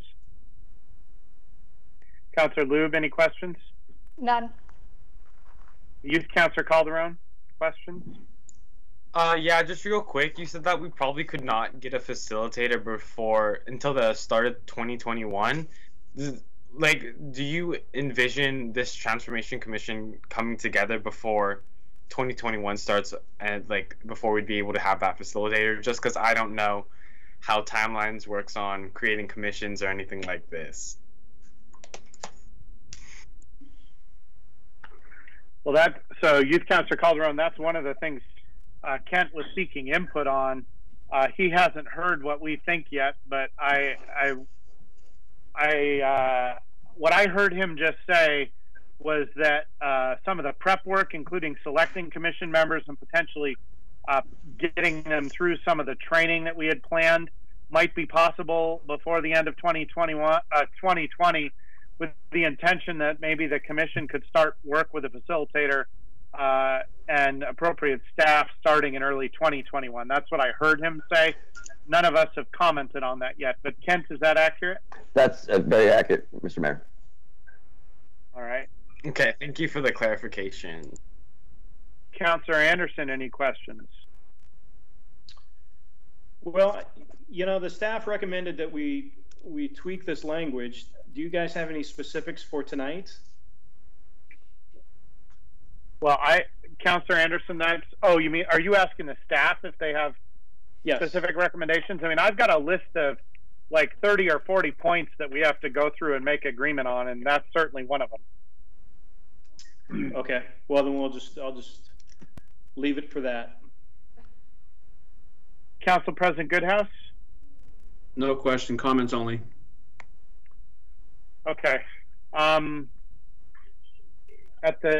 the spirit of potentially, I mean, I don't love to start with myself talking on a topic, but in the spirit of trying to keep this organized, I guess what I'm wondering is, would the council be okay with, let me talk just briefly about what I've done. I took the feedback from the CCE. I took feedback from the letter from TPOA. I guess I should not use acronyms given that this is a public meeting. Sorry. The Committee for Citizen Engagement was the first group. The Tigard Police Officers Association provided input. And then I have a huge list from the community. I actually read every single one of the 38 pages of feedback. and sort of pulled out all the things that seem like they needed to be addressed or should be addressed. So I now have that list on, it's 2 pages long, and what I'm going to propose is that I bring them up and we try to address each one of them, and I'm hoping staff can be tracking what the decisions are around these. But Council, are you willing to try it that way? And then if there's discussion points that you want to make that didn't come up on the list, then we can catch those at the end. Is that reasonable? Okay, I see a lot of heads saying yes and fingers. Okay, so the CCE, the things that came out of that for me were, one, and I'd heard this before, but they kind of drove it home, was whether or not we should, given the amount of time and the fact that time is a barrier for, particularly for certain community members, whether we should be offering compensation for community members to participate. So that's issue number one. That wasn't necessarily the most important, but it's on my list in the order that I heard all these things. So anybody have thoughts on that? I mean, we are expecting a lot of commitment here. So anyone? Would this be for the... Oh, sorry. Go ahead, Councilor Calderon. Yeah, so would that be just for the 6 residents, or who are you referring to with that? Well, that certainly is the initial question, but it could be broader than that. I mean, certainly members of staff that are there are going to already be getting paid. They're already being paid for participating. They wouldn't get it. I don't think they would get extra participation or extra money for participating. Council President Goodhouse, were you trying to speak? Yeah, I was going to say I would be in favor if we want to look at compensation for daycare service or transportation or some of those, but I think if we were to pay for time, it might be viewed as a paid opinion, maybe. That's just my thoughts, but I would like to see to remove barriers from being on it. That would be transportation, daycare, things like that, to make it accessible where someone may not be able to do it due to kids or transportation or any of those areas. I would even add meals into that too, because if you're the primary person responsible for preparing a meal when the meeting's supposed to be happening, that may be a barrier for your family too. Yeah. Okay. Other thoughts? So maybe an alternative to compensation that might get at the same thing. Other thoughts on this point, Councilor? Well, I'm sorry, Councilor. Yeah, I agree. I mean, I think it would be good for to remove barriers like that, and I agree with you, Mr. Mayor. I think meals are important, but I would not want to put someone in the position where it was essentially costing them to participate. So anything we can do to get folks barriers removed, I think, is important. So I agree with that. Okay, Councilor Lube, Councilor Anderson, do you guys have specific comments, or do you want to just support what's being proposed here, which is that we basically pay for things that are barriers, daycare, transportation, meals, and perhaps anything else that comes up that we didn't think about? Yes, I agree. Not pay people for the actual hours. Okay, we have a plan there. One item, way to go, Council. Majority of people seem to favor option 2. That was one of the issues that staff commented on, option 2 being the caucus style of selection. I will point out that a lot of people who are, I would say, more of our traditional commenters, the people that we hear from a lot more, all seem to favor option 1, which I think was a reflective of the fact that they trust us, and they also saw, like for the more maybe politically savvy, they were a little concerned about what option 2, the possible unintended results that option 2 could bring. So I'll just add that into the flavor of the discussion. Councilor Lube. I read the 38 pages as well, and I actually appreciated a couple of the suggestions of maybe a hybrid of both. Where, maybe the community chooses the top 12 and then, the council could choose the 6. I just worry about those unintended consequences of maybe a majority of the commission representing one area and not representing the broad area that we're trying to aim for. So I was wondering what the other councilors had as far as maybe a hybrid of the two options. Yeah, so the community selects maybe 12, and then we narrow it down to 6. Okay, that's a proposal on the table. What do people like that? Yeah. I think that's a good approach, that we let the community select the folks that we take a look at. So yeah, I agree. I think that's a good approach. Okay, so that'll be direct number 2. Will be that we'll go with the caucus to get down to 12, and then the council will make final appointments from there.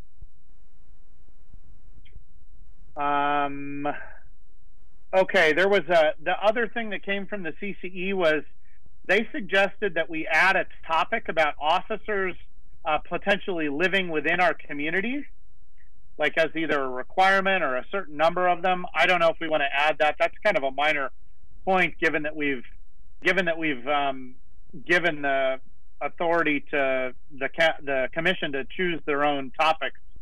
It maybe doesn't totally matter if we add it or don't, but I wanted to at least bring that from, given that it came from the CCE, which is like one of the main groups we asked to give us input on things. Thoughts there? Councillor Newton, I also attended that CCE meeting. I think it's one of those topics that folks are kind of interested in, how that works or how that doesn't work. And, you know, I think there are reasons that police officers do or don't live in a community. So, you know, I mean, I think it's something that, you know, might be worthy of an explanation or a small discussion on, but I don't know that it's a major topic. I do think that people wonder about it.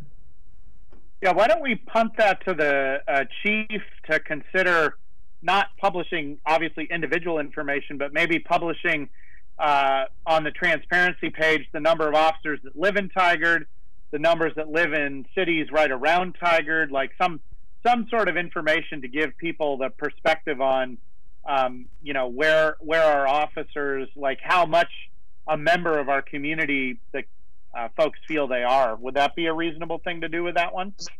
Yeah, and also explain why people make the choice to live in the community, because there are reasons officers, oh, here comes the chief, I see her coming on. There are reasons, I think, that folks do choose. Yeah, we have the data, and my only hesitation is just timing. If you've paid attention, there is a lot of effort to identify officers' homes, to mark them up, to ask people to be escorted officers in their home. So the timing might not be the best, and I can imagine the association bringing those concerns. It's something down the road as things calm down. I would love to discuss it some more, but I am concerned about timing right now and the volatile things that we're seeing out, not necessarily in Tigard, but out the Northwest. And maybe we can come up with a compromise, like at least putting the county that they live in, like just the count of the number of people that live in Washington County, Multnomah County, Yamhill County, etc. That would probably be de-identified enough. I don't know, Chief, if maybe there's some happy medium there that can provide people information. Yeah, we'll take a look at that. Absolutely. Or Mayor, or even maybe just saying percentage that live in Tigard and percentage that live outside of Tigard, so that doesn't specify where. That would even be maybe simpler. But I agree with Councillor Newton that maybe a explanation of why and examples of maybe why officers choose not to live in the same community. I know I think a lot of us have heard the reasons why, so it'd be good to do that. And when I did the Leadership Tigard, that was actually a question that a lot of the members of that leadership group were asking the officers when we had that day when we talked to officers why they don't live in their community. Okay, thank you, Chief, for that. Feedback from TPOA. They suggested that the title of the group be changed to Public Safety Advisory Committee. What do people think about that?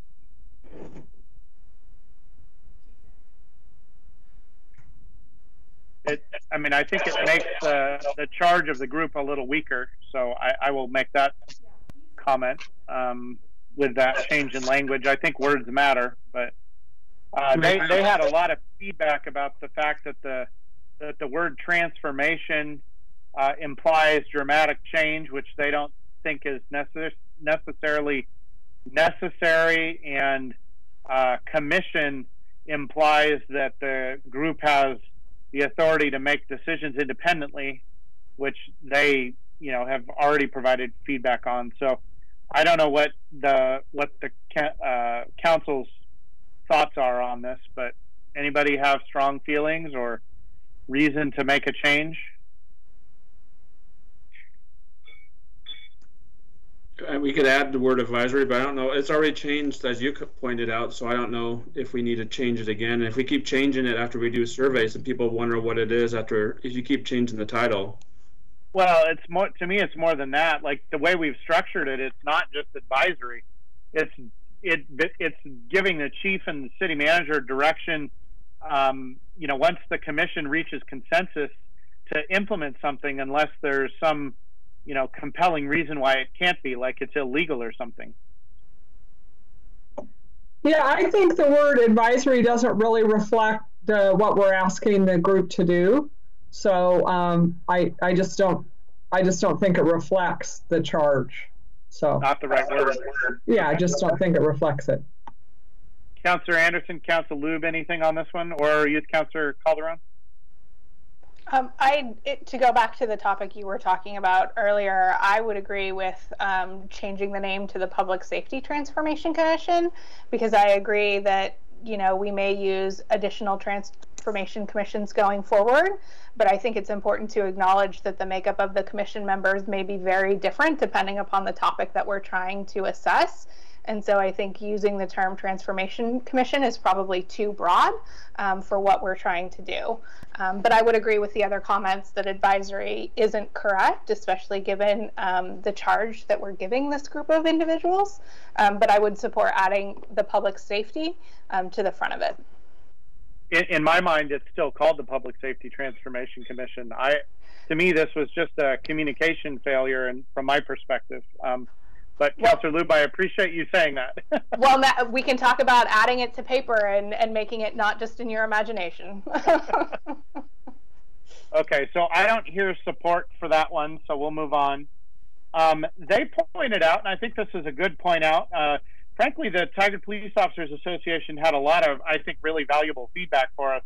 So one of the things they pointed out is that we don't describe the leadership structure for the commission at all. And I don't know that we need to, I think you probably all would agree that we should probably do that. If you object to that, please say so now. Otherwise, I think staff and I, if need be, can work on just describing a little paragraph about the leadership structure for the commission. Is everybody okay with that? Anybody object to it, I should say. Okay. They wanted to add some language about how their participation was not in lieu of bargaining. I think that's fine to add. You know, we can't, even if we wanted to not say that, it wouldn't be true. So I think it's reasonable to add that language. Anybody object to that? Okay. They had comments about youth participation and were concerned about having two members of two, they called underage youth participating on the commission, given the serious nature of it. This is probably the point I disagree most with them about. 2 out of 15 is not even representative in the percentage of population that is between 0 and 18 years old, for one. Second, perhaps they would be surprised to learn this, but there are cities in the United States that have youth members that are voting members of their city councils. We don't have that yet because it would require a charter change, but does anyone feel like this needs to be changed?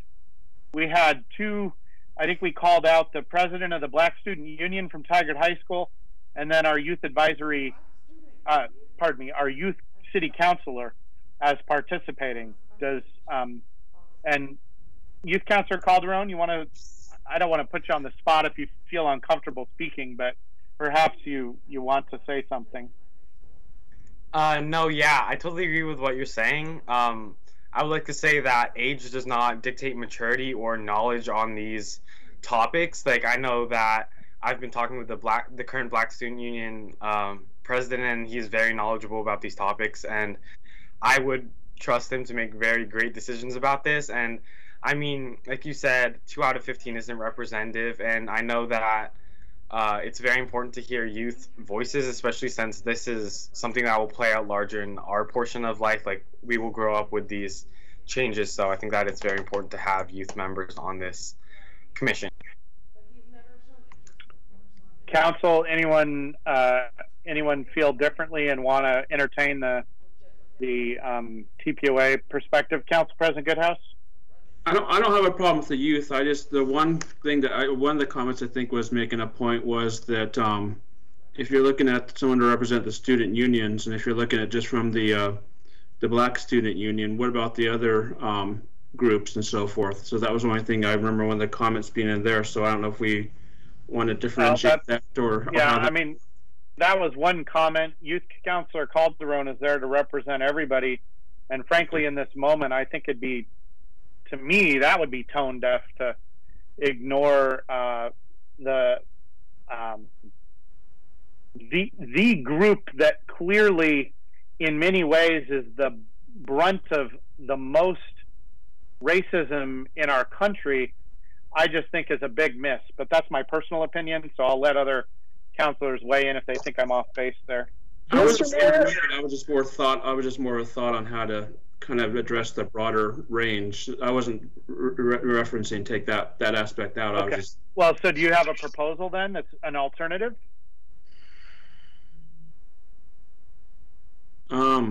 As you mentioned, I mean, Youth Councilor Calderon is going to represent the school as well. I don't know if the school would want to select someone, or how you, or maybe a way that all those different groups kind of work together and communicate with the. I don't know. I don't know how to really approach. We've that. already got a group that's at the maximum size it can be. So if we're adding people, we need to be taking other people away. Councilor Newton, go ahead. Yeah, Mr. Mayor, I just want to say that kudos to Councilor Calderon, because he is being brings it up pretty much at every Youth Advisory Council meeting. He's made himself very approachable to the youth in the community, and not just on this, but on pretty much anything they want to talk to him about. So I think, I want to commend him because he's making a real effort to make himself available to the youth of the community, and I think he takes it seriously. And so I think I think that he'll do a good job representing the broader youth in the community, provided they let him know what they're thinking. So anyway, I just wanted to weigh in on that. I think, since we are limited in the number, I think 2 will be fine.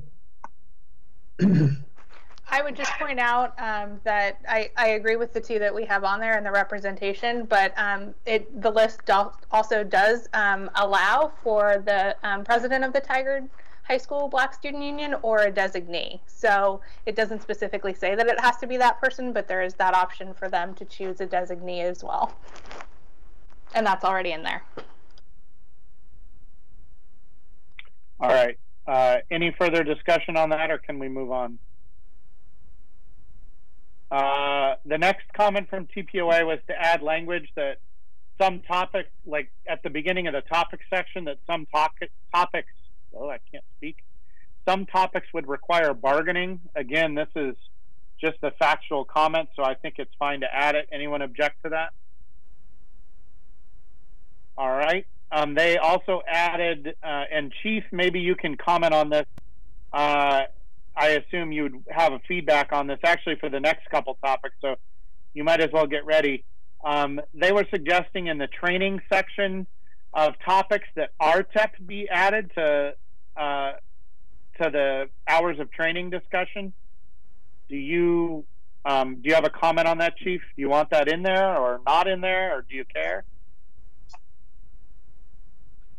On the number, on the hours required, specific number, you kind of cut out. Sorry. They gave, let me pull up their feedback specifically. They wanted to add a reference to RTEP in the section around hours of training in the Basic Police Academy in Oregon. they said recruit training evaluation program that is done at Tigard Police Department after graduation from Basic Police Academy and before being released to work as a solo officer. They want the topic to be sort of added to, and they want those words in there. Do you have feedback about that or thoughts? Do you have an objection or concern? No, I think it's just informational, and we already recognize that we're going to have a lot of information and dialogue about different topics. But just in that section, if it gets published as is, we're just letting people know that there is additional requirements after the academy that lets anybody else who sees this document be aware of that. All right, so council, are you okay with having that added as requested? Just for clarification, that's in the topic areas to add that? Well, it was added to a topic area that already existed. Okay, yes, that's fine. Okay. It's just sort of adding more color commentary, I would say, to that topic. They had a lot to say and concern about the, and they actually made a comment, which I thought was a good one, about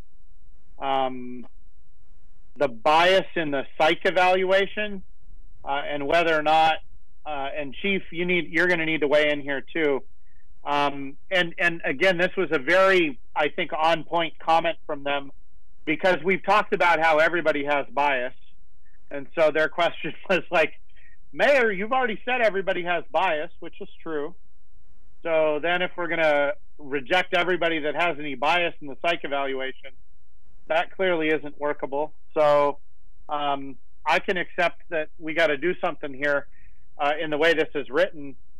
Chief, do you have comments about how, you know, I actually, I mean, obviously I went through one of these psych evaluations a long time ago, but are we confident, actually I want to ask even a broader question, Chief, are we confident that this psych evaluation that's being done, psychiatric evaluation that's being done, is not representing some sort of systemic bias or racism just in itself? You know, it's a question I've posed. So at the end of June, our longtime psychologist retired, and so I had to actively go out and find another psychologist who was an expert in for police professions, and she's widely known in the state of Oregon. She's a subject matter expert, and we have Dr. Harding now. But those were the questions in the interviews that I asked her. You know, do your measurements, have they basically progressed? Do they, you know, make sure that there's not hidden biases with different groups and all of that? So I've asked the questions. Obviously, I'm reliant on her expertise to tell me that they don't have those. But I did ask those. I think it would behoove, and I think it's very interesting that maybe we even get Dr. Harding or somebody in her office at some point to talk about when you're on board and what you're looking for and the types of tests, because there's many that go through. Because I've had some people that I just thought were absolutely wonderful and not pass the psychological. So. It's a good check and balance, but it's one that I think is worthy of educating our commission on how that selection works, and they can ask their questions. So what's interesting is I'm reading. Thank you, Chief, for that feedback. I'm kind of reading the feedback, and also remembering why this is written the way it is. You know, the Transformation Commission topics were from the community. Like, we didn't make this stuff up. So, you know, the question that was coming from the community is, should we be excluding candidates that demonstrate any sort of bias? And I mean, that did factually come from the community. Maybe we need to adjust it to the point that the Police Officers Association's making, which is that everybody has bias. So this is impossible to do. Chief, would you mind taking this one and maybe working with the city manager and or assistant city manager to see if you guys can come up with an alternative that still gets at what the community is asking here, but also sort of addresses the very appropriate issue that TPOA has raised. Council, are you okay with that? I'd be happy to, and I believe we're going to be focusing on racial biases, or any biases of particular groups, which we do test and try to. So if somebody has hate speech out on their social media site, there's some testing things that will identify those triggers. So yeah, I think it's going to be, we can narrow those biases that we don't want, kind of hate type biases. So we'll work on the language. Yeah, I mean, I just want you to reformat the what I'm asking is to reformat that Transformation Commission language to get at what should probably be being asked there, and address my internal inconsistency that I acknowledge.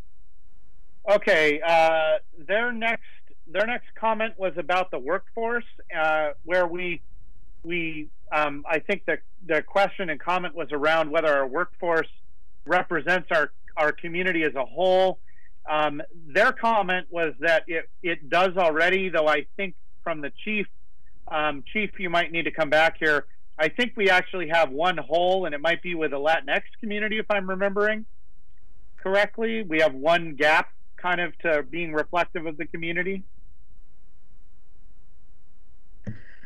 We're about a percentage short, and I think the intent is just, again, looking for diversity reflecting the community, not necessarily percentage to percentage, but diversifying our department. Yeah. I thought I must be misremembering, because I thought when we talked about this a couple months ago at one of my listening sessions, there was a bigger gap there. I don't remember it being 1%, or I wouldn't have brought it up. But what does the council want to do with this one? So the specific, let me go back to the specific feedback so the council knows what they're reacting to here. The topic for the Transformation Commission was police workforce that reflects the community. And the TPOA comment was, don't the stats in fact show the police department is the most reflective of all the departments within the city? Wouldn't this be better stated as saying, so that this is their proposal, to maintain a police workforce that is reflective of the Tigard community? So that's the ask. Councillor Lube, I'm going to pick on you. We'll go around to everybody, but what's your thought on this? I think adding the word maintain is fine, just because we do have diversity in there to begin with. And so I think it provides as a great discussion and education topic for our community on what the diversity of the police force currently is. So that would add the word maintain in front of it. So it would be maintain police workforce that reflects the community? Yep. Okay. I think that's I like that proposal. Can the rest of the council live with that? Thumbs ups? Okay. Perfect. We're getting to voting with thumbs. That's perfect. And it's recorded, so people can see it. Let's see. Last thing from TPOA. They were asking for clarification around the language with extremist and racist groups. So that was monitoring to ensure no officers are members of extremist or racist groups, and this is a condition of employment. Their main comment around here was that who determines what's an extremist or racist group? Arguments could be made that almost any group could be considered an extremist or racist group. This needs more specifics as to how or what is considered one of these groups. Can we punt this to the chief as well? Chief McAlpine, can you take this one and work on it? I'd be happy to do so. Okay, council, you okay with that? Thumbs? Okay. Oh, 2 thumbs from Councillor Newton. Okay. Okay, now we get to the community. So here's the I think the most important input from the community overall. One was about the training required, and that people of color and actually the whole BIPOC community may be hesitant to participate in the training that we're asking them to do, and we're wondering about whether there's potentially a virtual way or some other way, especially in the sort of COVID-19 time period, how would we do ride-alongs, and just are we, by requiring the community members to participate in this, are we creating a barrier that is a problem? So this is a big, important issue from my perspective. So let's start with Councillor Newton, and then we'll go around each person to speak on this one. Well, I saw that concern when I was reading through, and I, you know, that is a concern.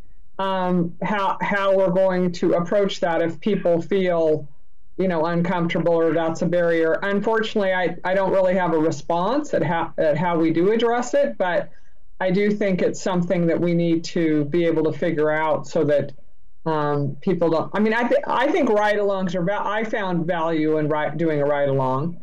But you know, if it's going to be a barrier, again, I'm a little bit, I don't really have another suggestion, but I do think it's something we need to think about. I mean, for purposes of being thought-provoking here, I think there was one or two, I don't remember if they were in writing or if they came in a different format, but one or two members of the community made comments like, well, if we're required to do all this training to participate, why don't the officers that are participating have to go basically live as a BIPOC member of the community for a week?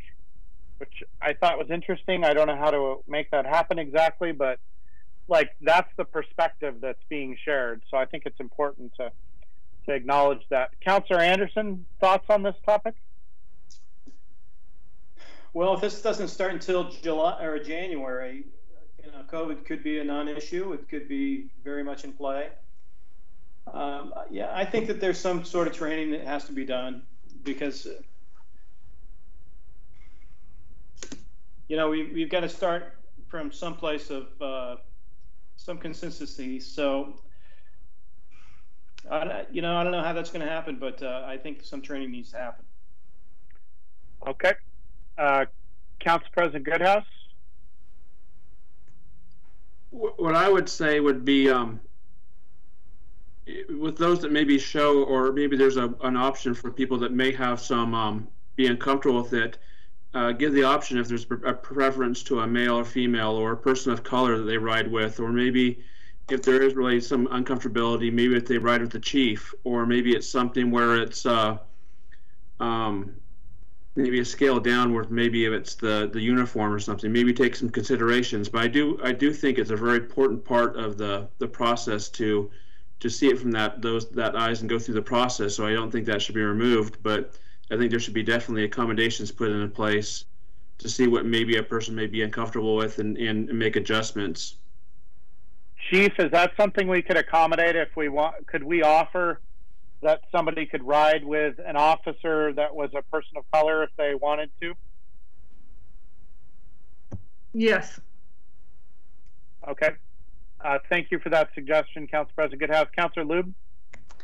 Yeah, so I agree. You know, I've gone on a couple of ride-alongs, and I've found them extremely helpful just to understand the kind of calls that the officers are taking, and it's an opportunity to really have some in-depth conversations. But I also acknowledge that my experience is not one that everybody is going to have or a comfort level, and so I think being able to provide some alternatives is a good idea. I also see the side, you know, in those comments where they were asking for sort of the other side of the training, which I acknowledge and I think we should probably address as well. Mr. Mayor, you were talking about earlier today, you know, 2 videos and a book regarding some of these issues. Maybe that is standard education for the entire committee to start on a fundamental understanding of the other side of it as well. So they're coming in with a baseline for, you know, all sides of this issue. So I definitely wanted to speak to that as well and acknowledge that if we're asking them to understand the police side, then there needs to be some work to understand the other side as well. Excellent suggestion. Staff, can you get that added too? I don't think anyone's going to object to that. So that would be adding the 2 one-hour videos and the book. Assistant City Manager Nyland's got that information. I think it'd actually be good for the whole group to go through that, not just the police officers. And I would say that in light of we were talking about barriers, that the book is something that we should be providing at the cost of the city to these individuals. Absolutely. And I had actually toyed with buying enough of them to send to all the people that were saying there's no racism in Tigard, but we had decided on the library. It's a long list. Well, Council President Goodhouse. Well, and I'd take that a step further. Rather than maybe being presumptive and picking which videos in the book should be, maybe we also should take and look at maybe committee members or people of color, maybe if there's videos they find more relevant or a book that's more relevant, maybe that should be decided on rather than us kind of, automatically presuming which book and videos are best. That's a fine piece of feedback. I know that the book we're recommending is one that's been picked by that community. So, but the videos are, I guess one can question. So that's fine. I mean, that's good feedback, Council President Goodhouse. I like that. Staff, I really hope you're taking detailed notes. Can someone confirm on the staff that all this is getting recorded? Notes. I guess you guys are recording the meeting too, so. There are many notes being taken. I've already gone through. This is my second pen. Wow, that's a lot of writing. Okay. Okay, I think we've addressed that. And Council President Goodhouse and Councilor Lube, I want to really thank you for your contributions there. Those are excellent suggestions and things that will solve problems, I think, in a very creative way. Another comment, and Nicole added or commented on this, was to add the police budget accountability and transparency as a topic area. So I think we should add that. We had a lot of community input about it. Can everybody give their thumbs up or thumbs down?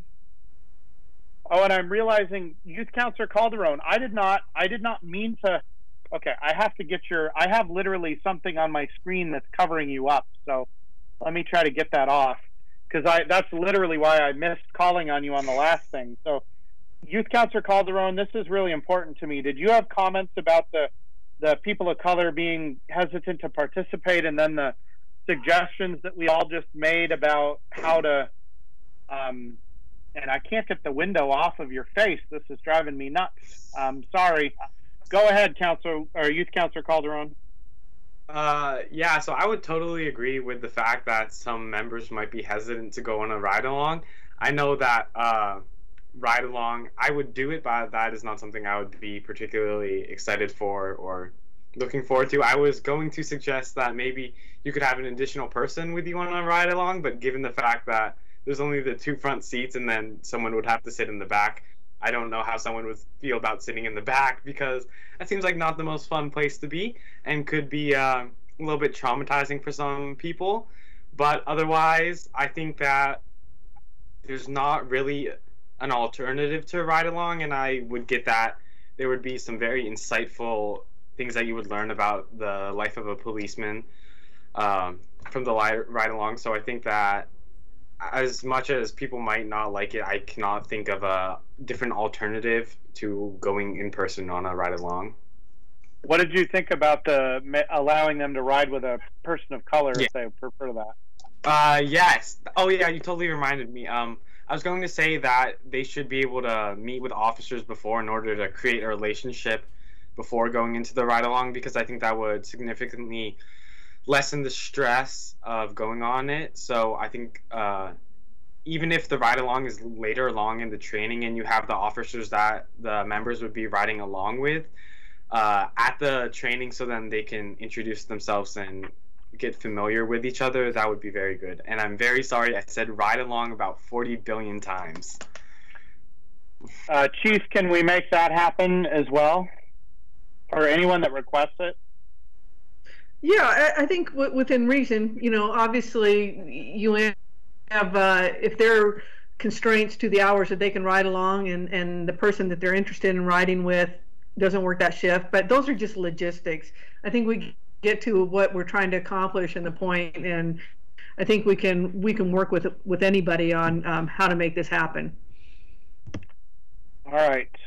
So back to the police budget accountability and transparency. Is everybody supportive of adding that? Thumbs? Okay. Yeah, Youth Councilor Calderon, you can vote right now. Like, this is cool. With your thumb. Okay. The next feedback from the community was to remove the no incident statement. And I'm going to suggest that we consider whether we should maybe change the language. I think it's important. I mean, it is true that there's not been a Tigard police officer that's been on the national news. I mean, that just hasn't happened in a media event where we have caused the death of someone and it's made national news and become, you know, that kind of a spotlight issue. And that's what that sentence is supposed to be about. But I get that it's definitely, you know, to some they said that it felt tone deaf. We definitely, I don't think, want to be in that place. And it sounds like is contradictory to how some people feel and have experienced life in Tigard. So I want to be sensitive to that. So who's got a creative suggestion on this one?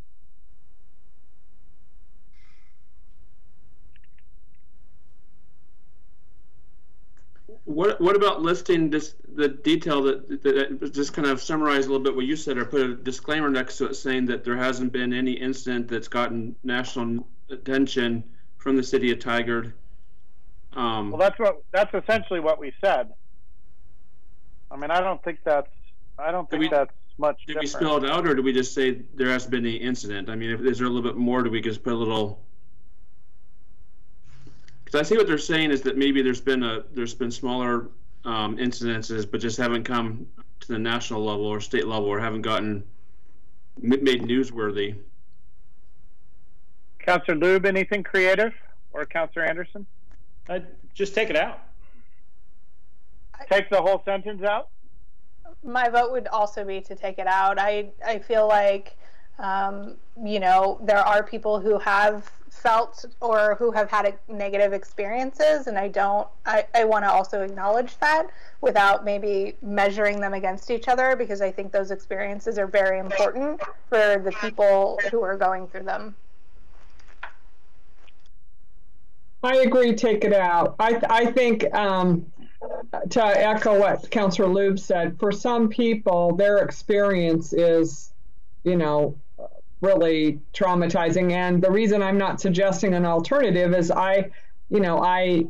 it's not my experience, and I'm very mindful as we're going through this, you know, that I'm just how little I know and how little I've experienced what folks have experienced. So I would support taking it out.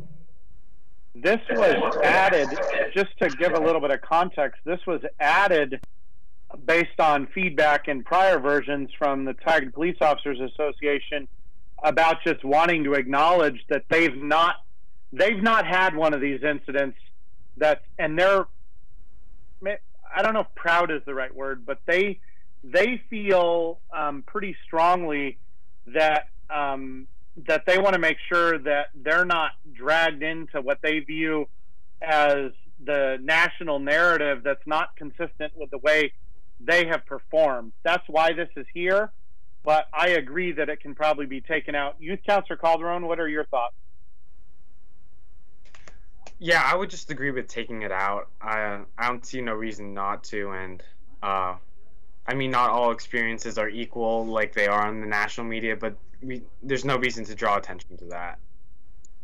Okay, so we are taking that sentence out, I'm hearing, and it's just the one sentence. So it's just the sentence that says, there have not been any incidents in Tigard that look and feel like those documented in the national media. And I've looked at the sentence before and after, and I think they follow okay. Okay, so anyone, can everybody support that? Thumbs? Okay. There was a request to add definitions of equity, lived experience, implicit bias, and racism. This seems like a no-brainer. Everybody supportive of that? Okay, staff, get working on those. That'll be fun. There was a comment to broaden the scope beyond public safety. I think that comment came directly from the title of the document and the fact that, and I don't know if I can't remember if staff in edits removed the section about this is just the first, the first area. I guess the city commission will be just one part of the city's anti-racism action plan. I guess staff, I would say, maybe beef that up a little bit to make it super clear that this is what we're doing to address public safety as a first step, but that does not mean that's the only thing that matters, nor the only thing we're working on. Everybody good with that? I love it. Council President Goodhouse is voting before we even ask the question. Perfect. This next one, this is a big topic, so be prepared to talk. The comment about increased BIPOC representation, business schools, Washington County. I want to reiterate, we already have a group that's almost too big to be functional. So if we're talking about adding people, we're talking about removing others, or we're like changing numbers, decreasing them, or removing people. So in that context, what do we want to say here? Youth Councilor Calderon. Yeah, so I would agree that having people of color would be an issue, because it's possible that not even all 6 of the community members will be next year. The youth city councilor may not be a person of color, and then the designee from the BSU could also not be a person of color, although I wouldn't expect that. So I do see that may be an issue in the future. I don't think that we should be adding members. I know that I will be working with a bunch of other, I will try and have like my own advisory committee, or just like a small group of other high schoolers to talk to about all these issues before going into meetings. And I know that I will be hearing from I will try to hear from lots of people of color. So I think that as adding members in an official matter, I don't think that we can do any more than what we already have. But I think that I will be hearing that all the members on the commission will be hearing from lots of people of color, and obviously that's not the same, but I think that that will be our best step moving forward. I mean, just as a reminder to the council, what is written in the proposed draft right now says 6 Tigard residents from the community at large, with preference to those that can best represent the BIPOC, LGBTQIA+, and faith communities in Tigard.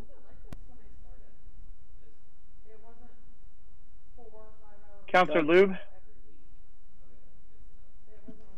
I want to keep it to Tigard residents. I think this is something important for our community, and I don't want to broaden it and add additional members in, and I don't want to change the community makeup. I think there's always a potential for, years down the road, if this continues on for a long time, the membership to change. But I like the verbiage, and I like the emphasis, and I think we have a clear direction that's our goal. So I don't know if we can add verbiage to make it stronger, but I feel like the intent is there, and that we certainly have our marching orders of the kind of community input that we're looking for. Councilor Anderson? Yeah, I think keep it Tigard only. I mean, I know a lot of the other cities are doing their own thing. I don't want somebody that's going to be on multiple committees. So just keep it the way it is. I think it's framed nicely. Council President Goodhouse?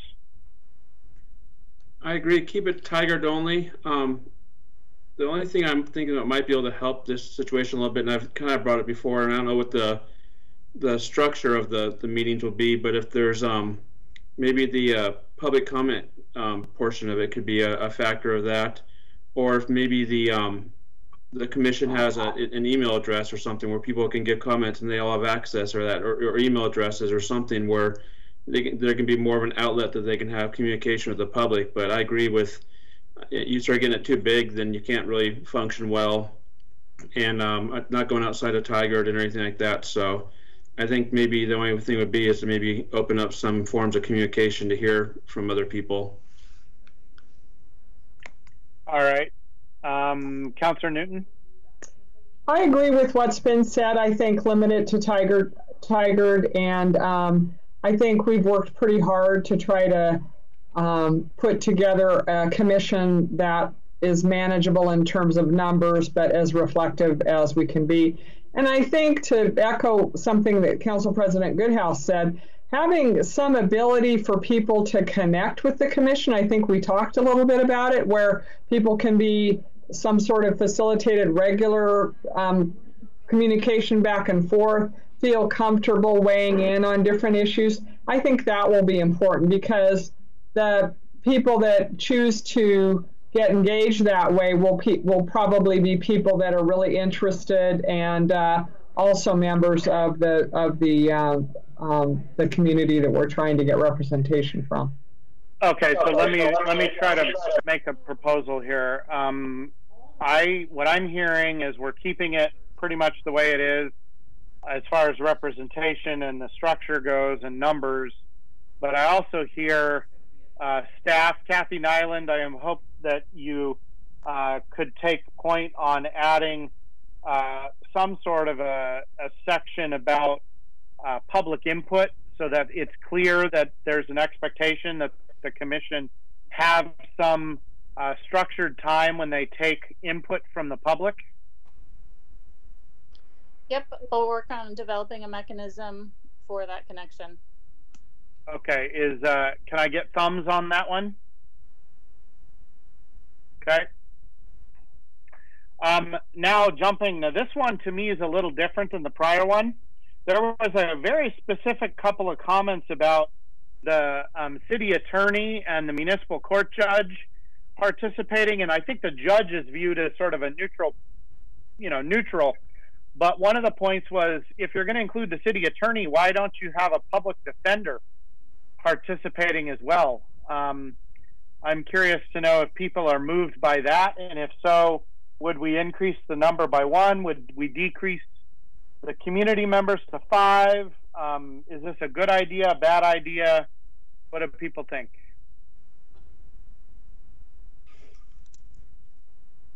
I think it's Council President Goodhouse, go ahead.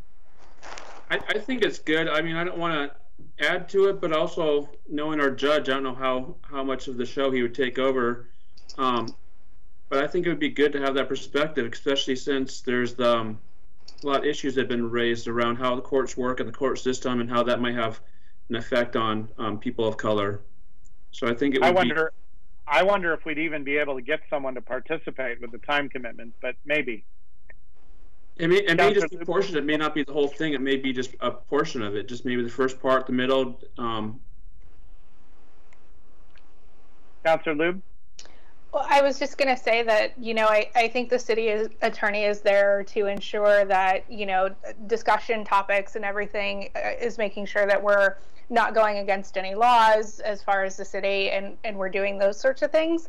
I understand maybe the discussion of thinking that we need a public defender, but I would say on that situation, our city attorney is not a prosecutor, so the interests or goals would be different. The city attorney is there to make sure that we're not going to be breaking any laws and we're going to be compliant, rather than more of like a prosecutor versus a public defender sort of thing. So I acknowledge the comment, but I don't agree with adding it.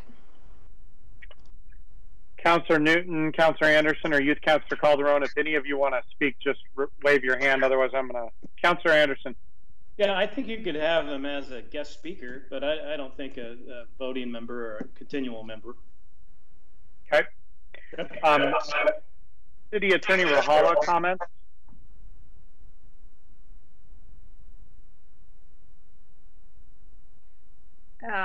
Sorry, Council. I agree with the statement that Councillor Luke made, that my representation on the commission wouldn't be in the role of city prosecutor. The judge and I are going to be neutral, factual contributors to this. So I think the decision that council has reached is fine with me. Okay. Does anyone, Councilor Newton or Councilor Calderon, either of you want to speak? Wave your hand. Nope. Okay. All right. So we will not add a public defender, though there may be a point at which one might be brought in as an ad hoc if the group needs them as a subject matter expert. The last comment was about using the Reimagine Oregon topics as a blueprint. So this is the last comment I have for us tonight. You all can add, but I have not had a chance to look at that in detail. I'm wondering if any staff members, either the chief or assistant city manager Nyland, has anybody, or city attorney, has anyone looked at the Reimagine Oregon topics and whether any of those should be added to this, or anyone else looked at that? I believe this is the blueprint being put together by it was either by a coalition of people of color or a coalition of black community leaders.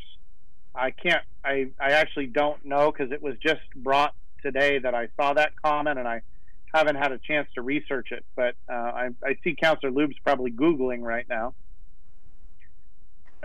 No, I brought it up when I saw it come across, but I haven't had a chance to dive into the discussion points. Okay. So I guess staff, what I would say is, why don't you take a look at the topics on the Reimagine Oregon blueprint, and if there are topics that should be added that we either don't cover or aren't covered well, could we get those added to the topics of discussion? Is that reasonable? City attorney and assistant city manager, I think you guys would be most appropriate to take that. Yes, the city attorney and I will review and loop back with you. Okay. All right. I'm going to suggest that, given the comprehensive nature of those edits, actually, I missed an important process step here. Sorry, it's getting late. Does anyone have a topic that they wanted to raise that wasn't on my list of 40 things? Council President Goodhouse.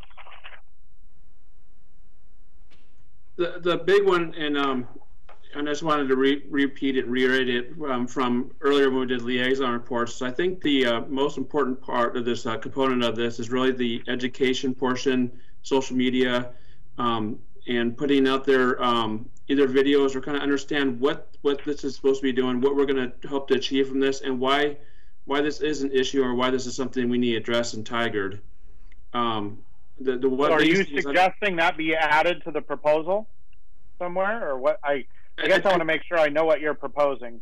So during this whole process of when we're creating this, getting this ready, finding a facilitator and all this, we should be doing an intense communication and education series of what a person of color goes through, what systemic racism is, how it's affected, examples in Tigard. And because the biggest thing is, I would hate for all this work to get put together and you still have people saying, well, why are we doing this? Why are we wasting money? There is no racism in Tigard. That was illegal years ago. And I don't think you can, as you kind of mentioned earlier, it's kind of like a 12-step. You can't really start it until you acknowledge you have a problem. But if we haven't really detailed the problem, then half the population's not coming along with this. So I think first part of this process is we need to bring the population along with this, understanding what we're doing, why we're doing it, the 5 whys, the what, where, why, all those different things. You want to almost bring everyone along before you start saying we need to do this, and we decided, and we're elected officials, and we're saying we're doing this. Okay, so what I'm hearing is that it's an acknowledgement and a suggestion very publicly that we have a major public education campaign that we push with stories, vignettes, etc., between now and when the commission gets started, to educate the public about the reality of life in Tigard for the BIPOC community. Can I get thumbs ups on that for folks that are supportive of that? Okay. Staff, you've got direction there? Council President Goodhouse, did you have anything else? Okay, does any other member wave your hand if you've got a topic? Councilor Lube, what did we miss?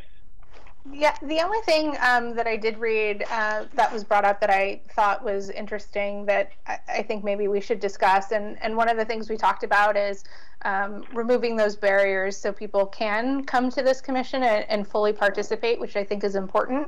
But I think we should also, I know it says that the commission will develop the bylaws, but I think also an expectation as far as how many meetings will be attended, you know, what sort of the expectation is, and maybe what would happen if a committee member needs to be replaced, just because I think this is some incredibly important work, and we should be as clear as possible about the expectations on participation. Okay, staff, can you take that comment as well? I assume we're going to have thumbs for that one, supportive of it. I hate to ask this though. It's similar to the budget committee. Do we want to look at having an alternate member, if in case something happens or somebody gets sick along the way, or anything, that someone's up to speed and can fill right in? Actually, I think that suggestion is excellent. I think we, instead of 12, let's ask the caucus to come up with, let's say 16, and then we'll select 8, with 2 of them being alternates that would fill in if somebody drops out automatically. What do you think? Okay. Youth Councilor Calderon, were you also wanting to make a different comment too? Yeah, it's not as big of an issue, but on the same note as like retraining someone in case something were to happen, I would like to remind council that my term does end in July. Obviously that seems very far off, but if we start this commission in even like January or February, I would expect that it would go past the end of my term. And same with the BSU designee, they would also have to be retrained in the middle of the year. So I'm not sure that's what we're going to plan. I think you and whoever's designated from there are probably going to be on it for the long haul, even through your term, unless you refuse. Yeah, that's totally okay with me. I'm a junior this year, so that wouldn't be a problem, but I would only worry if the BSU person is a senior this year. So just like as a small note just to be aware of. It's not a big issue. Well, and maybe that's a point we should emphasize with them, that it might be advantageous for them to select somebody that's not a senior. Okay. Other comments or things that I missed or that we didn't discuss? Okay. Thank you all for engaging in that very robust conversation. I think we'll have something better. I guess what I was getting to a moment ago before I process-wise forgot to ask all of you and check in on what your feedback was. Staff, given the quantity of feedback, I think this is probably going to need to come to council again to review and approve the final. Does the council agree with that? Thumbs? Okay. So staff, you've got direction that this, and I think we want to see it soon so we can be acting on it. I would like to be, moving towards caucus stuff in the next couple weeks. So this should be, hopefully revisions happen and the council can approve it in the next I would say no more than 2 weeks from now. Okay. I'm sure the staff are really happy about that short turnaround. Sorry, staff, but that's what our community needs. So, let's see. Assistant City Manager Nyland, is there a administrative report tonight? You guys are going to be thrilled, but yes, there is. It's going to be quick because I know you have an executive session following this.